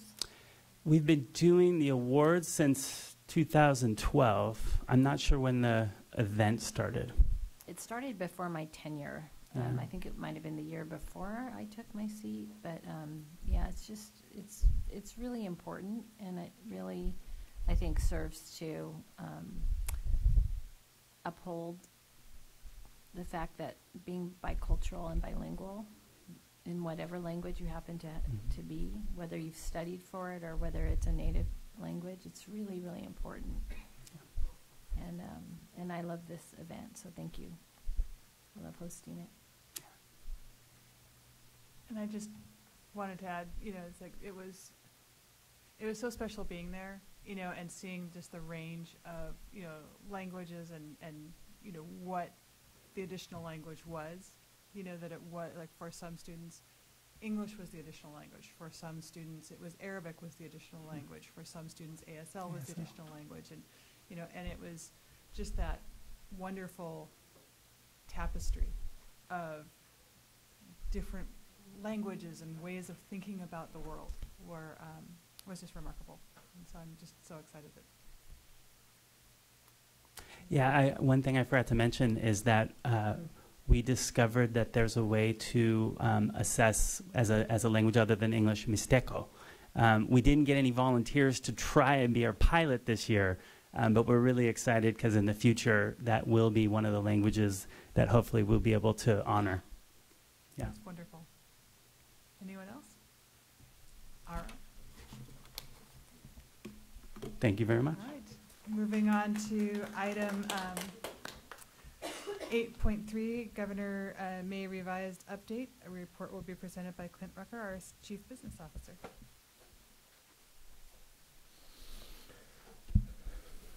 Thank you, President Holm, Board of Trustees, and Dr. Rodriguez. Yes, so I'm here to provide the May revised update. I wish I had a lot better news. We didn't get a lot of great news from May revised. We didn't get a lot of news in general. There's a lot of kind of what we anticipated, what we saw coming. As a reminder, I'm not trying to be the bearer of any bad news, just informing the board what we learned from the governor's May revised, what the big takeaways were that we saw, and kind of the takeaways we saw as not only a district, as a state in terms of education, as well as the other CBOs and I talk amongst ourselves in the county and talk about what we saw as a county, what we're going to see. So as a reminder, the governor's process really starts in January in terms of when we first see a budget from him. After that, the LAO, the legislative analysts, they review the budget. They have hearings where they actually discuss what really the legislator want to see added to that budget. Then we get the May revision where the governor kind of takes some of those recommendations into play and he creates what he calls his May revised budget. We then go into conference summaries. That's where, once again, Senate and Assembly will talk and say, here's what we don't like about the May revised and we want you to change. They actually end up passing the budget. So the governor doesn't pass the budget, they do. The governor, though, ultimately is responsible for signing it and can veto anything that they add or try to take out. Rarely in California does that happen because we are a pretty democratically run Senate, Assembly, and governor. So normally they agree, but there are little things normally the governor and the Assembly don't agree on that you kind of see either come out of the May revised or go back in. So just to give a little update on the state budget, what we're seeing statewide, one of the biggest things we saw was a 20% decline in the S&P 500. Now, that impacts our highest income earners. You might ask, well, how does that really impact state revenue? So state revenue is made up of three big taxes: sales tax, corporation tax, and public and income tax, effectively. Income tax makes up 62% of that. Of that 62% of all income tax, 50% of it, so 31% of all of our taxes we get in California come from the top 1% of earners. So if you think of that just in income tax, when they're making less, the state's making less. When they're spending less, the state is making less. So that impact actually has a huge fall on California due to how progressive their tax system is. We have seen the state revenues soften, as Trustee DeSerpa mentioned in her comments. we saw about a $10 billion decrease from what we expected in January. So in January, the governor came out, said there was about a $22.5 billion shortfall. They weren't making budget by that much. They've actually increased that now to about $31.5 billion. As many of you know, we postponed personal income tax collections due to all of the disasters that hit the state this year. Obviously something that our communities really need, especially when we look at like the communities in Pajaro, something we are very appreciative of, giving those individuals more time to be able to collect themselves and actually do their taxes. Unfortunately, what that means is we have about $42 billion that the state doesn't even know if they'll get until October. Typically, they're rounding it up in April, right? Everyone's finalizing their taxes by April 15th. They're trying to rush in a month to say, what did we actually get so we can build a budget? They're delayed even more. So what does that mean long term? It means that you could see things like cash deferrals if they don't actually get as much money as they anticipate in income tax. Inflation is down, which is great. It's down from the 9.1% that it was in summer. However, it's still well above that 2% we've seen in the prior years. It's at about 4%, so 4.9%, almost 5%. And then California is actually losing residents of all income levels. So we know that we hear a lot of that we're losing lower income families. They're moving out of the state. They can't afford to live here. What we're actually seeing is actually some of those higher income earners are actually also leaving the state, and actually proportionately to how many of the lower level incomes are leaving. So we're just losing really residents across all levels of income. All right, so good news. I unfortunately do not get to put a whole lot of bullets on here, not because there isn't good news in the budget. We saw some good news in the January budget. They are funding the COLA. That's always good news. We see a slight increase from 8.13 to 8.22. They also are going to fully fund the Universal Meals Program in 2022, 23, 24. They were anticipating this was more going to be like 24, 25, so they're actually funding it earlier than anticipated. The only reason there's only 2 bullets here, again, most of the other news was just no changes from January, so not a whole lot of new information in May. So this slide I like to call its news because it's not necessarily bad news and it's not necessarily good news, for at least for us. And I'd say argue for a lot of districts. So one is their proposed funding to support the equity multiplier remains unchanged. That multiplier is it's a calculation the state's created to try and give more funding to the most needy of students, or the most needy of districts. Part of that problem is that number is very, very hard to reach. It's for high schools, it's actually at 90%, not of unduplicated, but free and reduced. So none of our schools actually qualify if you only look at free and reduced. The only school that actually does of our high schools is New School. So of all these dollars the governor's putting in, a district like us sees it for one site and one site only, which tells you there's some districts that are probably getting quite a bit, but for us, we don't see a whole lot. Really, in talking with, again, other CBOs around the county, we really wanted to see this more move towards just extra funding for all districts. We unfortunately didn't get to see that. Expanded Learning Opportunities Grant remains fully funded. It is good. We're happy to be able to provide that before and after school. Again, it's additional money that for a district like us, who gets a lot of money in ACES and 21st century funding, we really would have liked to see that more in general fund where we can spend it on our needs rather than having to focus only on before and after school. We don't see any withdrawal from the rainy day fund. You can take that as good or bad news. It's good that they're not dipping in. However, they are cutting a lot of our one-time money that was going towards arts and music and learning loss to cover their shortfall. So they're not dipping into that rainy day, but if things get worse, they probably will have to look into that. And then we see no deferrals. We do see reductions, which I'll get into, but we don't see any deferrals for in 22-23 funding, which is great. So we're not actually seeing a reduction in or deferral in what we've got in cash this year. So again, we're talking this year, but we are seeing money that was actually allocated this year, they're now taking back. So rather than just saying we're going to delay it, we're taking it back. We were aware of this in January. It did change a little bit. So then what is the not so good? So the funding for the 8.22% COLA includes statewide enrollment reduction. So what does that mean? Typically when we look at the COLA, it's funded through additional revenue from the state. They're getting more revenue. They look at a nationwide calculator that determines what the COLA is. They use their revenue to meet that COLA. what the governor is doing right now is he's actually banking on the fact that California is reducing in enrollment statewide. And he's saying, well, if I have less students, I can use more money for those same students and give what appears to be a COLA because I'm funding less students with the same amount of money. So we actually saw Prop 98 funding go down about $2 billion in May versus what was in January, yet you saw a slight increase to the COLA. That's because, again, he's banking on the fact that we can actually use that money from the declining enrollment. As you heard, state is relying on $2.8 billion of one-time funding to be able to support that ongoing COLA. What's the problem with that? So does it increase the base? 100% it does. Does that mean every year we now have that new base? We do. But now next year when the governor has to fund that as well as whatever the new statutory COLA is, he hits another bump in the road. Do I now have enough revenue from next year to fund last year's COLA and this year's COLA? Does he use one-time money again, or does he say, again, a statutory COLA is what's required, but it doesn't mean he has to fund that COLA? So does it mean that he's kicking the can down the road a little bit, and in 2 or 3 years we're going to see a lack of funding for a COLA that we should get in the future? And then we see reduction to the arts, music, and instructional block grant of 49%, and learning recovery emergency block grant of 32%. So you might ask, what does that mean for Pajaro Valley Unified? So the arts and music, 49% is about $4.5 million. And then reduction to the learning recovery grant is almost $9 million for us. So we're losing about $13 million due to these one-time reductions.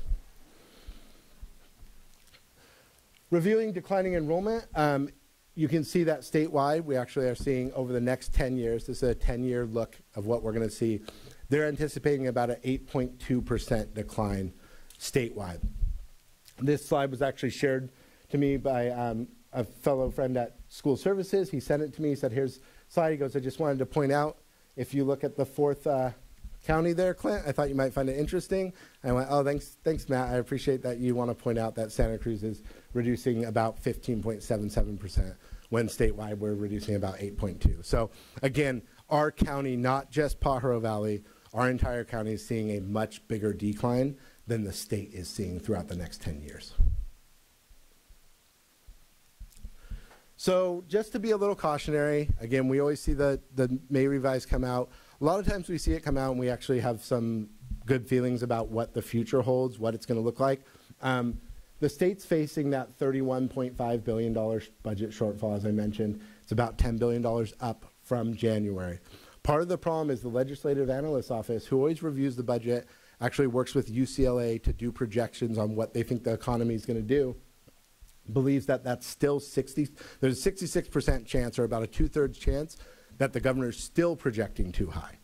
So he's saying we're going to be short about $31.5 billion. LAO is saying no, you're going to be short about $38 billion. So they're actually anticipating that we'll see even more of a shortfall as we get into October, again, not knowing what those returns are going to look like, and as people don't file until October. And that's all I have, so I'm happy to take questions. Thank you. Do we have any public speakers to this item? Yes, we do. We have one. Chris Webb.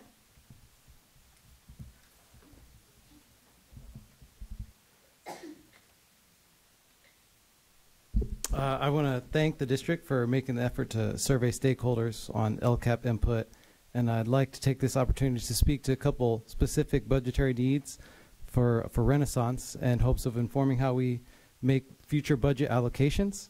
So in service of LCAP goals 1, 6, 7, and 8, I'd like to reiterate the call for the restoration of the Model School Recognized Student Progress Monitoring System. Fiscally, this would mean an EWR for our English and math teachers who would stay after school and regularly support the after school program. And historically, the district has enjoyed the added benefit of other teachers supporting that program about once a month as an adjunct duty.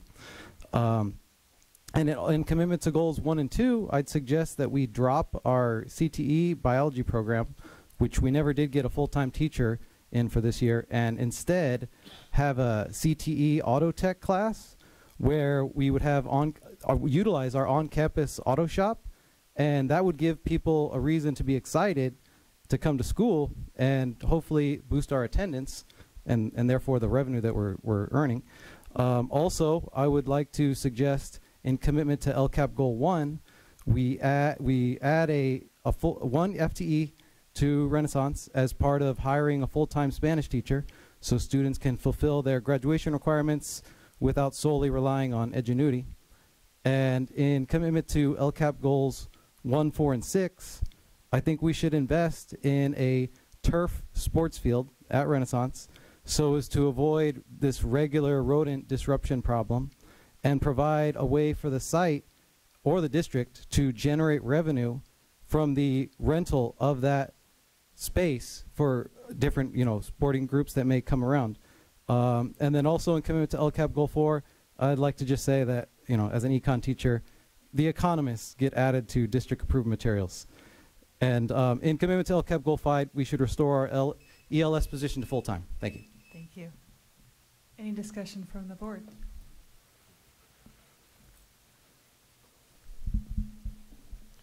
Trustee DeSerpa? Can you go back a slide? Absolutely. Maybe back one more. Yeah. Can you talk to us a little bit about the reduction to arts, music, and instructional materials discretionary block grant? We talked a lot about that at the delegate assembly, but in terms of the 49%, that's not what we would be looking at. It's just what the state would be looking at in terms of cutting the block grant and then reallocating the remainder of the money. Would it be a 50% cut to what we're currently getting? That's so far as what we're seeing in the way we've been reading it. Yes, we would effectively, every district would see about a 49% reduction because they would allocate it in the same way in terms of allocating it by ADA and by UPP count. So they would allocate it a similar way, but they'd have 50% less to allocate. So for us, again, about 4.5 to 4.7 million. It's tough because they haven't put out the exact number with the reduction. So we don't know what that number will look like with the reduction for each district. Okay, that's a shame. It really is.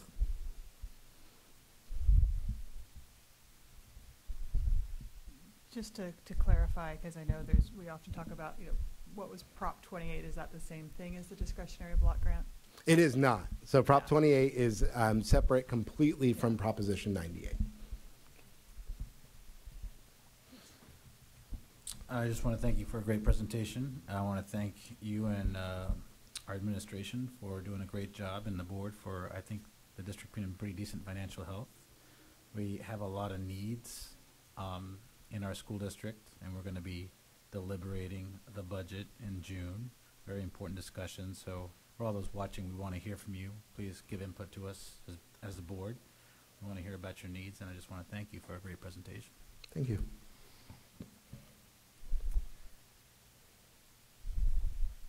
Going back to what you were saying about with that, the income and the taxes with that shortfall, what was it, 42 billion? So the shortfall is 31.5 billion, and then shortfall, but for the taxes that they were deferring to. Oh, right. Sorry, 42 billion. So the downside of that is that revenue for the state is what directly impacts our cash. Right. So if they're not going to see about 42 billion until October, we don't know if we'll see cash deferrals in October. Cash deferrals are always tough because what happens is the state ends up saying, we're only doing deferrals, right? We're not taking the money back. But what ends up happening is by the time they have to pay us the money, they say, we're going to use some of the new revenue to pay those cash deferrals. So even though they say, you didn't lose anything in this deal because we paid you what we said we would, right, but you used next year's revenue to pay the deferrals from this year. So really it does impact us. That's where we typically see a loss of one-time money or even a potentially unfunded COLA in the future that we faced, I believe, about 3 years ago. Does it ever happen, like, I don't know that we've encountered, at least in the 5 years that I've been on the board, we haven't had this particular, kind of situation, but it's like, does it ever happen where if there is that, like, if let's say that 42 billion does show up in October, but then they'll have, the taxes due again in April, do you ever see a benefit from that compression of revenue, or does that just, does it not? It depends. So it kind of goes both ways because you see the increase because as many of you know, when people get tax returns, a lot of the times they go and they spend that money. So the state actually does see an influx in revenue. However, I think with this current budget, the governor and the Department of Finance have actually anticipated a lot of that and anticipated a lot of the increases. Hence why I think in January they had such a high estimate, because of course in January they didn't know they would defer. So they thought by April they would see those tax returns come in, people would spend that money.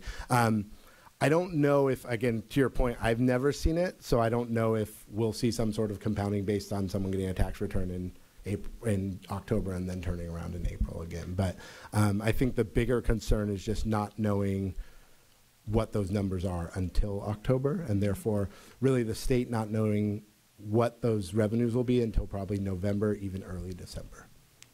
Thank you. Of course. Anyone else? Thank you so much. Thank you.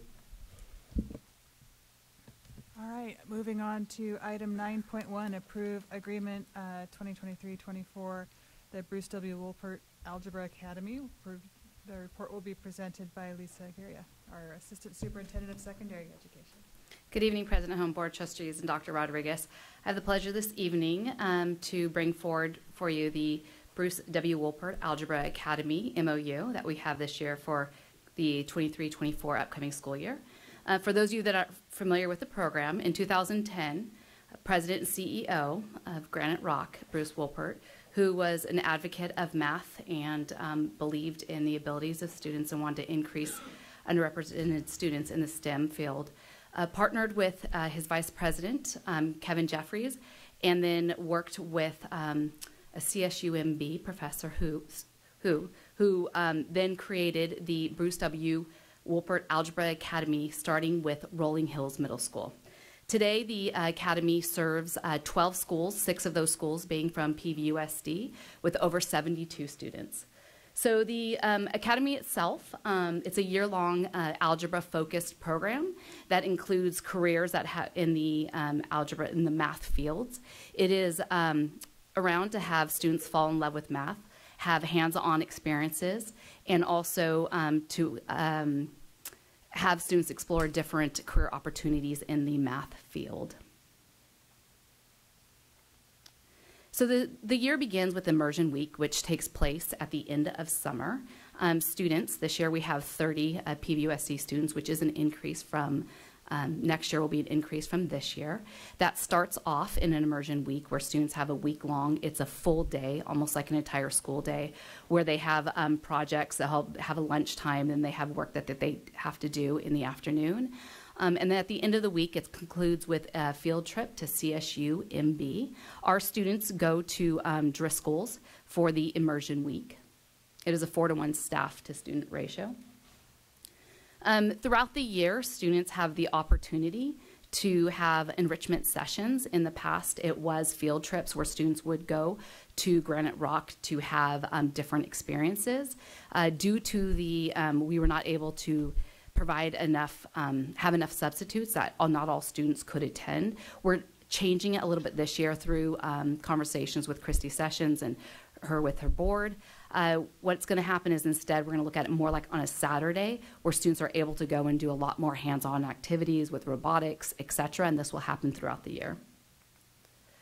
Some of the benefits and impacts is having more students exposed to math, STEM, career fields, and also to increase the number of students from the underrepresented population into the STEM-related careers. Thank you, and I'd like to give special attention and special thank you to the board of the current board of the Bruce W. Wolpert Algebra Academy, which is Kevin Jeffrey, the current vice president, Roseanne Wolpert, Bruce's wife, Christy Sessions, who we work closely with, that is our partner, and Emmett Linder from Driscoll's. So with that, I ask for approval of the MOU with, for the Algebra Academy for this year. Thank you. Thank you. Do we have any public speakers to this item? Yes, we do. We have one, Nellie.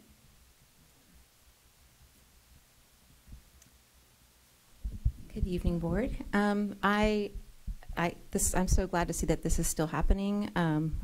I guess I must have missed it in previous board meetings. I feel like they all kind of become one.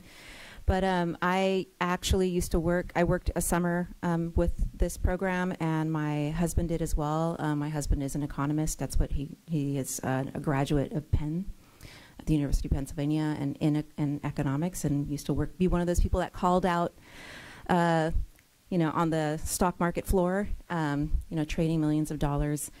And that was just the ability of being able to calculate and analyze and do financial analysis. So it is a really great opportunity for our students. My son also attended a summer of Algebra Academy. The students are really kind of just in a like-minded space. So I just wanted to come up and speak to it and it's something that's super positive, and I'm glad it's still around, and thankful for the program and for the community for giving back this way. Thanks. All right. Any discussion from the board? Trustee DeSerpa? Thank you, and thank you for making this a presentation under our action items. Bruce Wolpert was a graduate of PVUSD, went on to Stanford, and was very beloved in the community. He also cared very deeply for the kids of this district, and had his own board to vet board members to make sure that they had the best interest of students in mind in terms of their achievement in academics, because he wanted to see these kids have a better opportunity in life. This was his idea. He started this because he was in contact with some professors over at CSUMB who told him that the kids coming out of our district were not prepared for math, and that they were having to do remedial work just to do the basics. So this was sort of the brainchild of professors from CSUMB and Bruce Wolpert, who devoted a lot of money, time, attention, and his heart really into making this happen. So I want to thank Roseanne for continuing to do this in honor of her late husband and for all the kids in our district. I want to thank Kevin Jeffrey, who also served on our Education Foundation. Thank you, Kevin, for doing that. But we really appreciate that these kids get special attention in an atmosphere that they make it really fun, I think, to learn. That was one of the most important pieces, is that math is fun, and I know that the curriculum that they use makes it really great for kids. So thanks again for bringing this forward, and I'd like to make a motion to approve. Anyone else?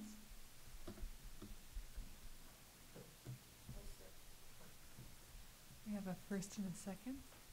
All those in favor? Aye. Aye. Any opposed? Motion carries 601. Thank you. All right. Going on to item 9.2, PVUSD and City of Watsonville Summer in the City MOU. The report will be presented by Julie Edwards, our CTE coordinator.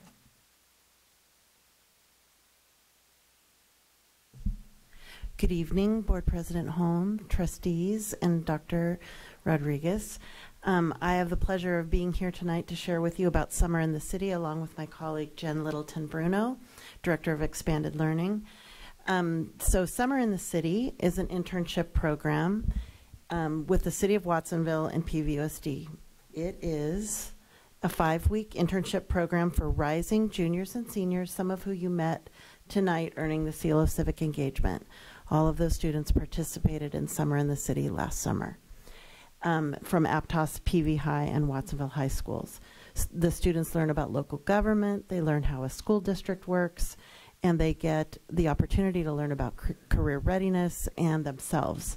The City of Watsonville and PVUSD contribute to different aspects of putting Summer in the City together.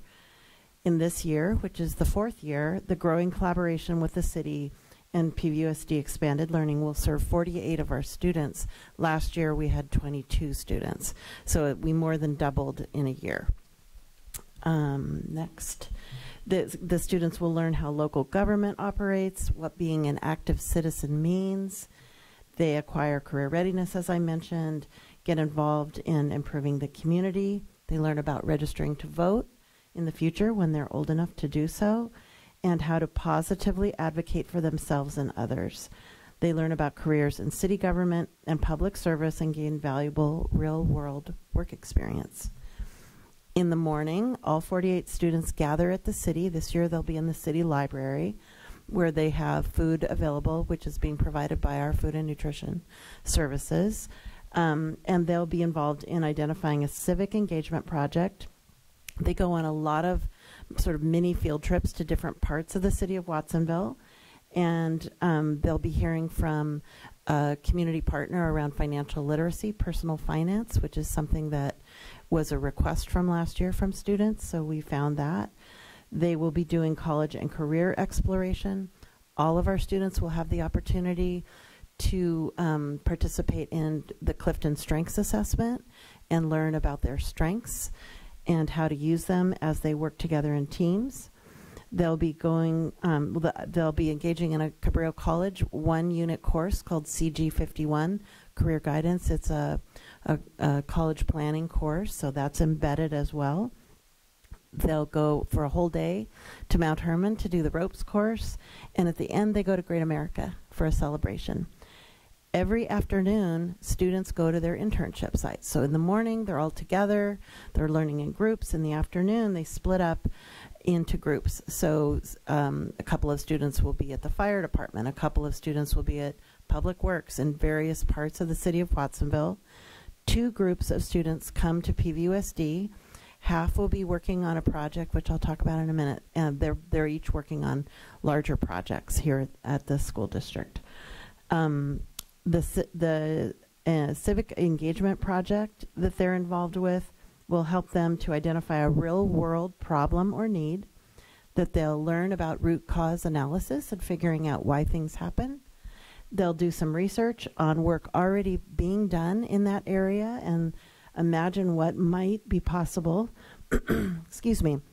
They'll be meeting with mentors at the city from the different project areas. So if their area of interest is Public Works or Parks and Rec, a representative from that department will come and talk to them about the problem that they've identified and collaborate with them and support them as they imagine how that problem could be addressed.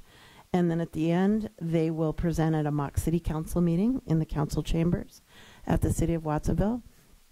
Our interns, all of them, all 48, have the chance to make friends and have new learning experiences, self-development and growth. They will prepare to earn the Seal of Civic Engagement, which I'm super excited about. They're going to learn about, this is one of the first steps toward going from 3 to 50, hopefully next year, is that all of these students will have the chance to see themselves earning the Seal of Civic Engagement. They'll get that college credit, 10 elective high school credits, and they are paid $1,000 from the city of Watsonville. It's a stipend. Here's a picture from last year when they were at Mount Herman, swinging through the trees. And then in the afternoon, this is a group of our students working with Dr. Rodriguez on this year's theme and the logo that we've enjoyed so much this year that students gave input to and made really good suggestions for things to get tuned a little bit. And these students will learn how our school district operates. They will receive presentations from different departments within PVUSD so they can learn about finance and food and nutrition and transportation and student services and all the different departments that make up a large school district. And so basically of the 48 total students, 28 come here to the district. Half will be working on a project with Michael Berman of the State, Federal, and Equity on the Parent Engagement Network outreach project, and the rest of the students will be developing the implementation of the Seal of Civic Engagement that will roll out to all of our high schools this fall. So they'll be imagining what kind of advertising, what kind of resources will students on our different high school campuses need in order to participate in earning the State Seal of Civic Engagement. So that is Summer in the City, and I brought the MOU with the city to this meeting. I'm excited to share with you any questions that you might have.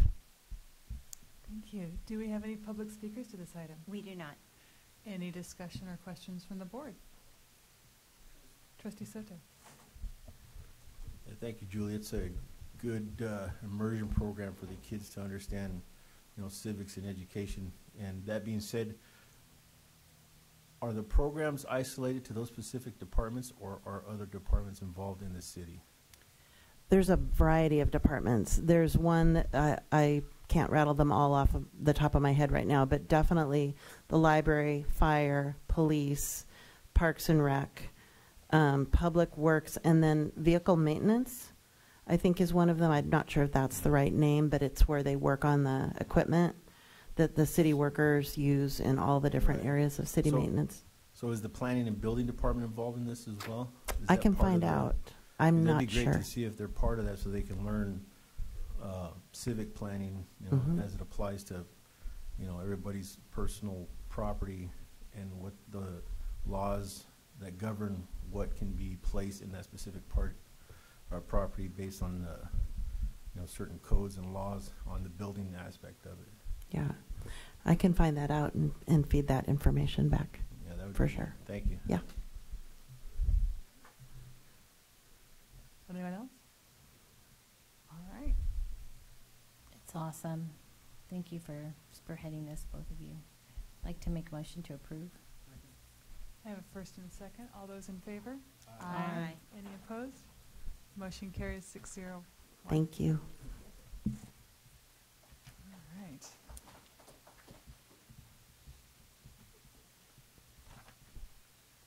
Moving on to item 9.3, approve certificated job description, school counselor K-12 school sites. Report will be presented by Allison Yuzawa, our Assistant Superintendent of Human Resources. Yes, thank you, President Holm, Board of Trustees, Dr. Rodriguez. So I have a job description for you tonight for a school counselor for K-12 school sites, but I want to just take a step back and explain how it came to be and why it's in front of you tonight. So PCCS went through a WASC accreditation. They had their site visit, so you've heard a lot from our student representatives tonight even about their WASC visits. So the WASC visit is the Western Association of Schools and Colleges. And what that means is our secondary sites, high school, and our community colleges have a team that comes in and reviews their entire educational program from top to bottom to ensure that they are, and it's a self-study, so the site is the one looking at themselves to ensure that their programs they are offering are meeting the needs of their students, as well as to continue the good work that they are already doing. So when a visiting team comes, they also provide a report back to the school with recommendations based on their findings and what they did during their self-study. And so that is why this job description is in front of you tonight, because there was a recommendation from the committee, the visiting committee at PCCS, to have a stronger academic counseling presence as well as social emotional counseling. So this job description kind of marries the two together. It follows the AXA model, which is what our school counselors fall under as their professional organization. And so this job description includes both academic support for students as well as social emotional counseling support. So PVFT and I worked very quickly. We had a discussion this week, and we worked swiftly to put this together so that PCCS can make good on their recommendation from the committee to move forward with hiring for this position. Thank you. Do we have any public speakers to this item? We do not. Any questions or discussion from the board? I have a motion to approve. Thank you. I'll second, but I do have a comment. Okay, go ahead. So do you have to, you have like a PPS degree? Yeah, you do? Yeah. It's not like a license? Just No, so the PPS credential allows you to do academic counseling as well as social emotional counseling, but very in more of the social behaviors, not like clinical group therapy support, but more making good choices. Okay, I won't resign then. I was going to resign and apply. Wait, hold on. Joking. Thank you. That's all. Just kidding. Okay, first and second.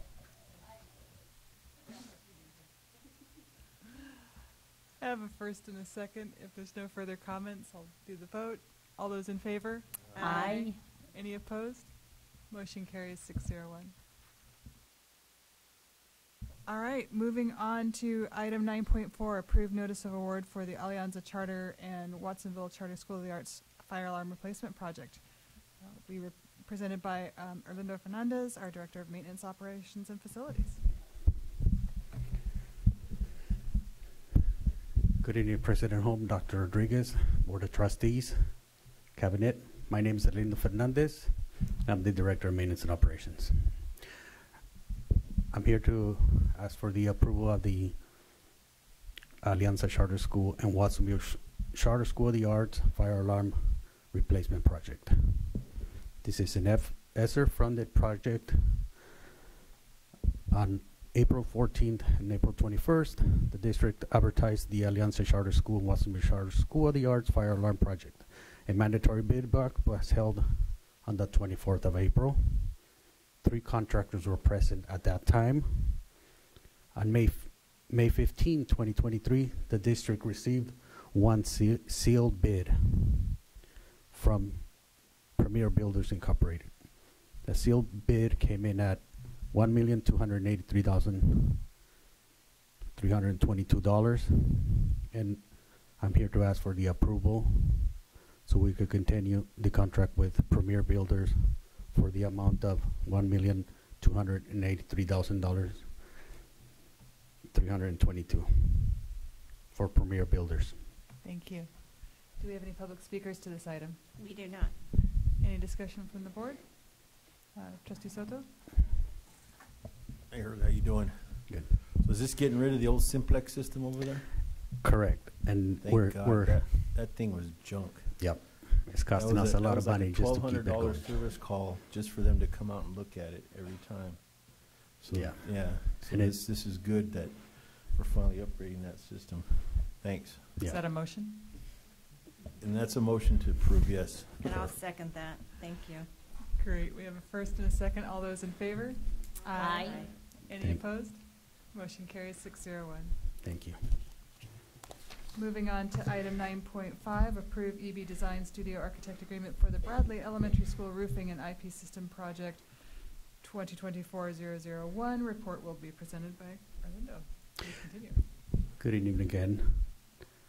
President Holm, Dr. Rodriguez, Board of Trustees. For this project, I'm asking for the approval for EB Design and Architects for their services for a total biddable said for the project. This is an ESSER-funded project, and this project is estimated construction cost would be $2,650,000. With this, for their services, I'm asking for the approval of $324,625. Do we have any public speakers to that item? We do not. Any discussion from the board? Trustee DeSerpa? Which part of the whole thing's getting re-roofed? Correct. Great. And how about gutters? That's part of the roofing, yeah. Excellent. I'll make a motion to approve. I have a first and a second. All those in favor? Aye. Aye. Any opposed? Motion carries 601. Item 9.6, approve notice of award for Hall District Elementary School HVAC and roof coating project, 2023-006. Arlindo, it's still you. Good evening again. This is another roofing project, and this is at Hall District Elementary School, and also we're also replacing the HVAC system. This is an ESSER-funded project. This project was advertised on April 14th and April 21st, 2023. A mandatory bid walk was held on the 25th of April.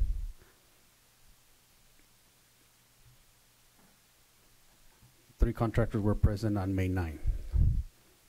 The district received one sealed bid from the following contractor. Premier Builders came in with their bid at $1,697,510.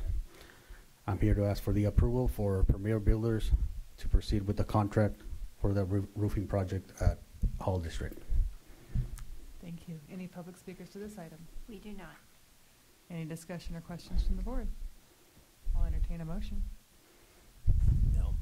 I'll make a motion to approve. I'll second. I have a first and a second. All those in favor? Aye. Any opposed? Motion carries 601. All right, going on to item 9.7, approve notice of award for the Mar Vista Elementary School Sewer Lift Station Project 2023-030. Please continue. Good evening again. For this project is Mar Vista Elementary School lift station. It's a well-needed project out there. I'm glad we're going for. Hopefully, you guys approve it. This is an.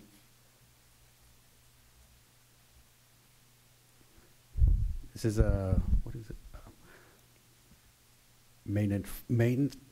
Routine maintenance funded project. This project was advertised on April 21st. The district advertised the sewer lift station project. The mandatory bid work was held on April 26th.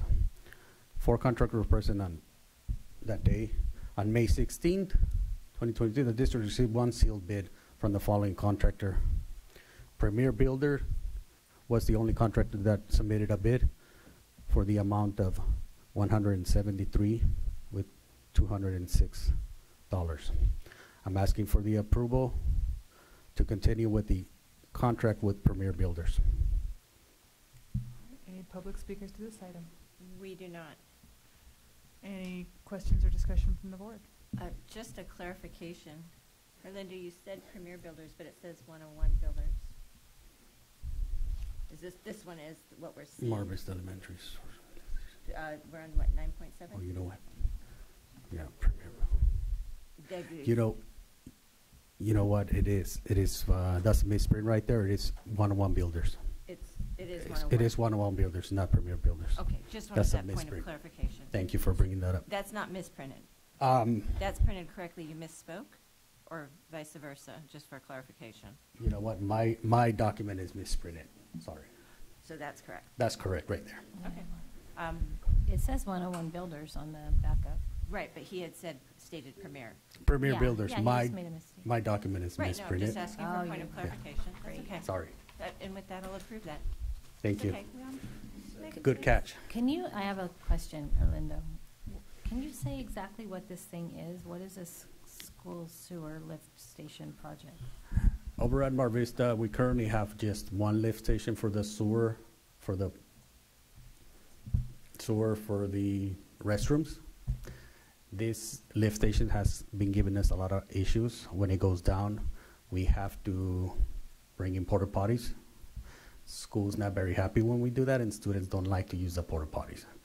We're going back in with 2 lift stations, like it should be, so that if one of them fails, the other one takes over. Is it like a pump? Or like they're pumps. Yeah, they're pumps. Okay, yeah. They're Basically, it's a collection point for all the sewer system. Sorry.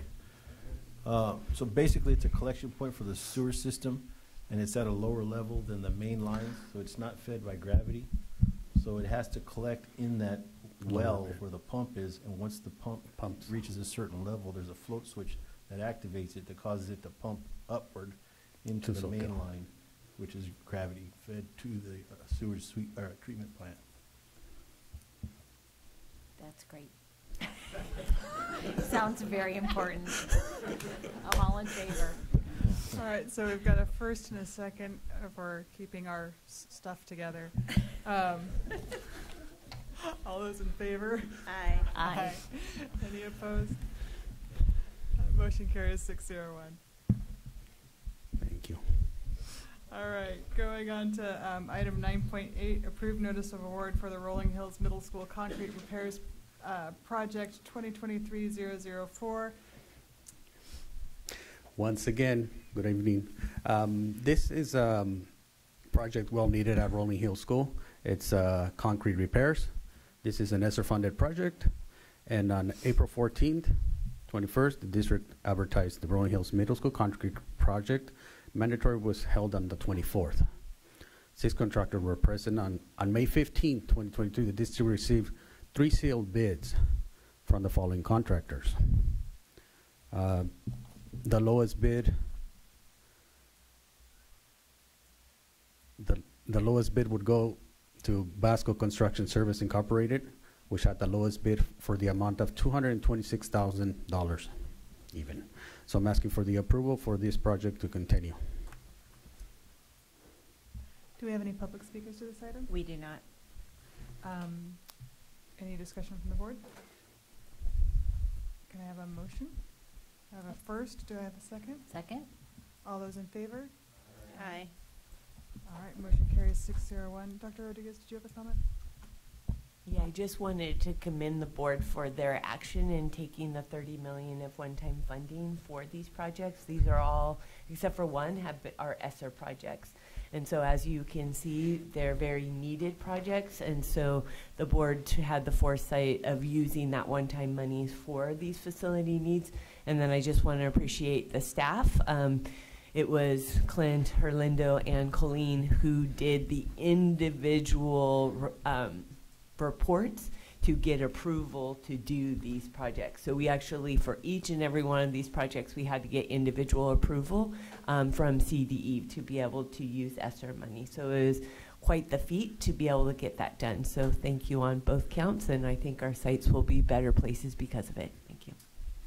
Dr. Rodriguez, could you elaborate which is just the one that isn't? Sure. The actual Mar Vista is using the the restricted routine restricted maintenance fund, and the rest of them, the larger ones, are all using the ESSER project. Thank you for the elaboration. All right, going on to item 9.9, are approving the Migrant Seasonal Head Start Freedom New Relocatable Classroom Contingency Extension. It's still you. Once again, this is Lindo, and I'm here to ask for the extension for the Freedom New Relocatable Classroom Contingency. This contingency brought up the total percentage of 16.7 to add to the original contract amount. This is due to the severe weather we had, the storms. We had to build a foundation, and we had to do a lot of extra work just to get it, you know, to pass inspections. So I'm asking for the approval for $48,791 for this 16.7 increase from the board. Do we have any public speakers to this item? We do not. Any discussion from the board? I'll entertain a motion. Second. I have a first and a second. All those in favor? Aye. Aye. Motion carries 601. Thank you. All right.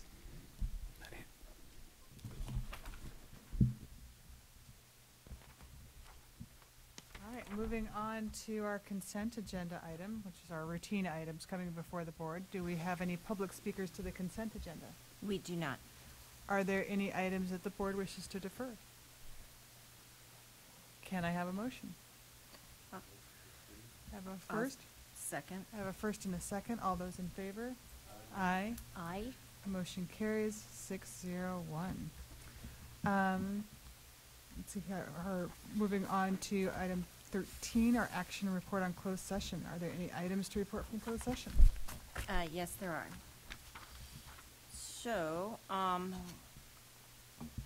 with regards to closed session item 2.1, I move to approve the certificated personnel report as presented by district administration on May 24th, 2023 with 14 and 8 additional action items. I need a second. Thank you. We have a first and a second. All those in favor? Aye. Any opposed? Motion carries 601. With regards to closed session item 2.2, I move to approve the classified personnel report as presented by district administration on May 24th, 2023 with 12 and 10 additional action items. I need a second. I have a first and a second. All those in favor? Aye. Any opposed? Motion carries 601. In closed session with regards to item 2.5,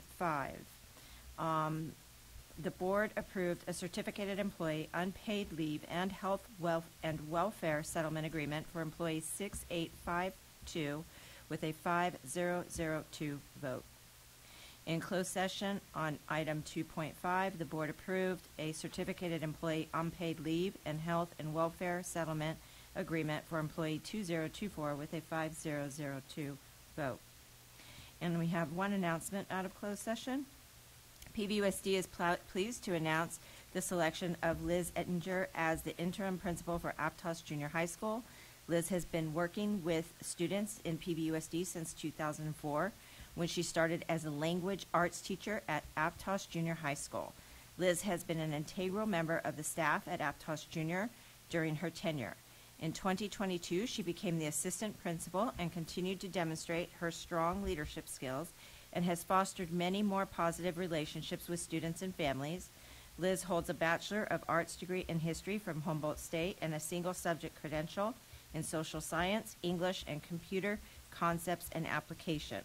Liz is currently finishing her administrative intern credentialing program and will hold a preliminary administrative credential in the fall. We are excited to welcome this highly qualified educator to her new position. Go Sea Dragons. And that is our last announcement and report out of closed session for this evening. Thank you. All right, so our next regular board meeting will be on June 14th, 2023. And with that, I'm adjourning the meeting at 9:46.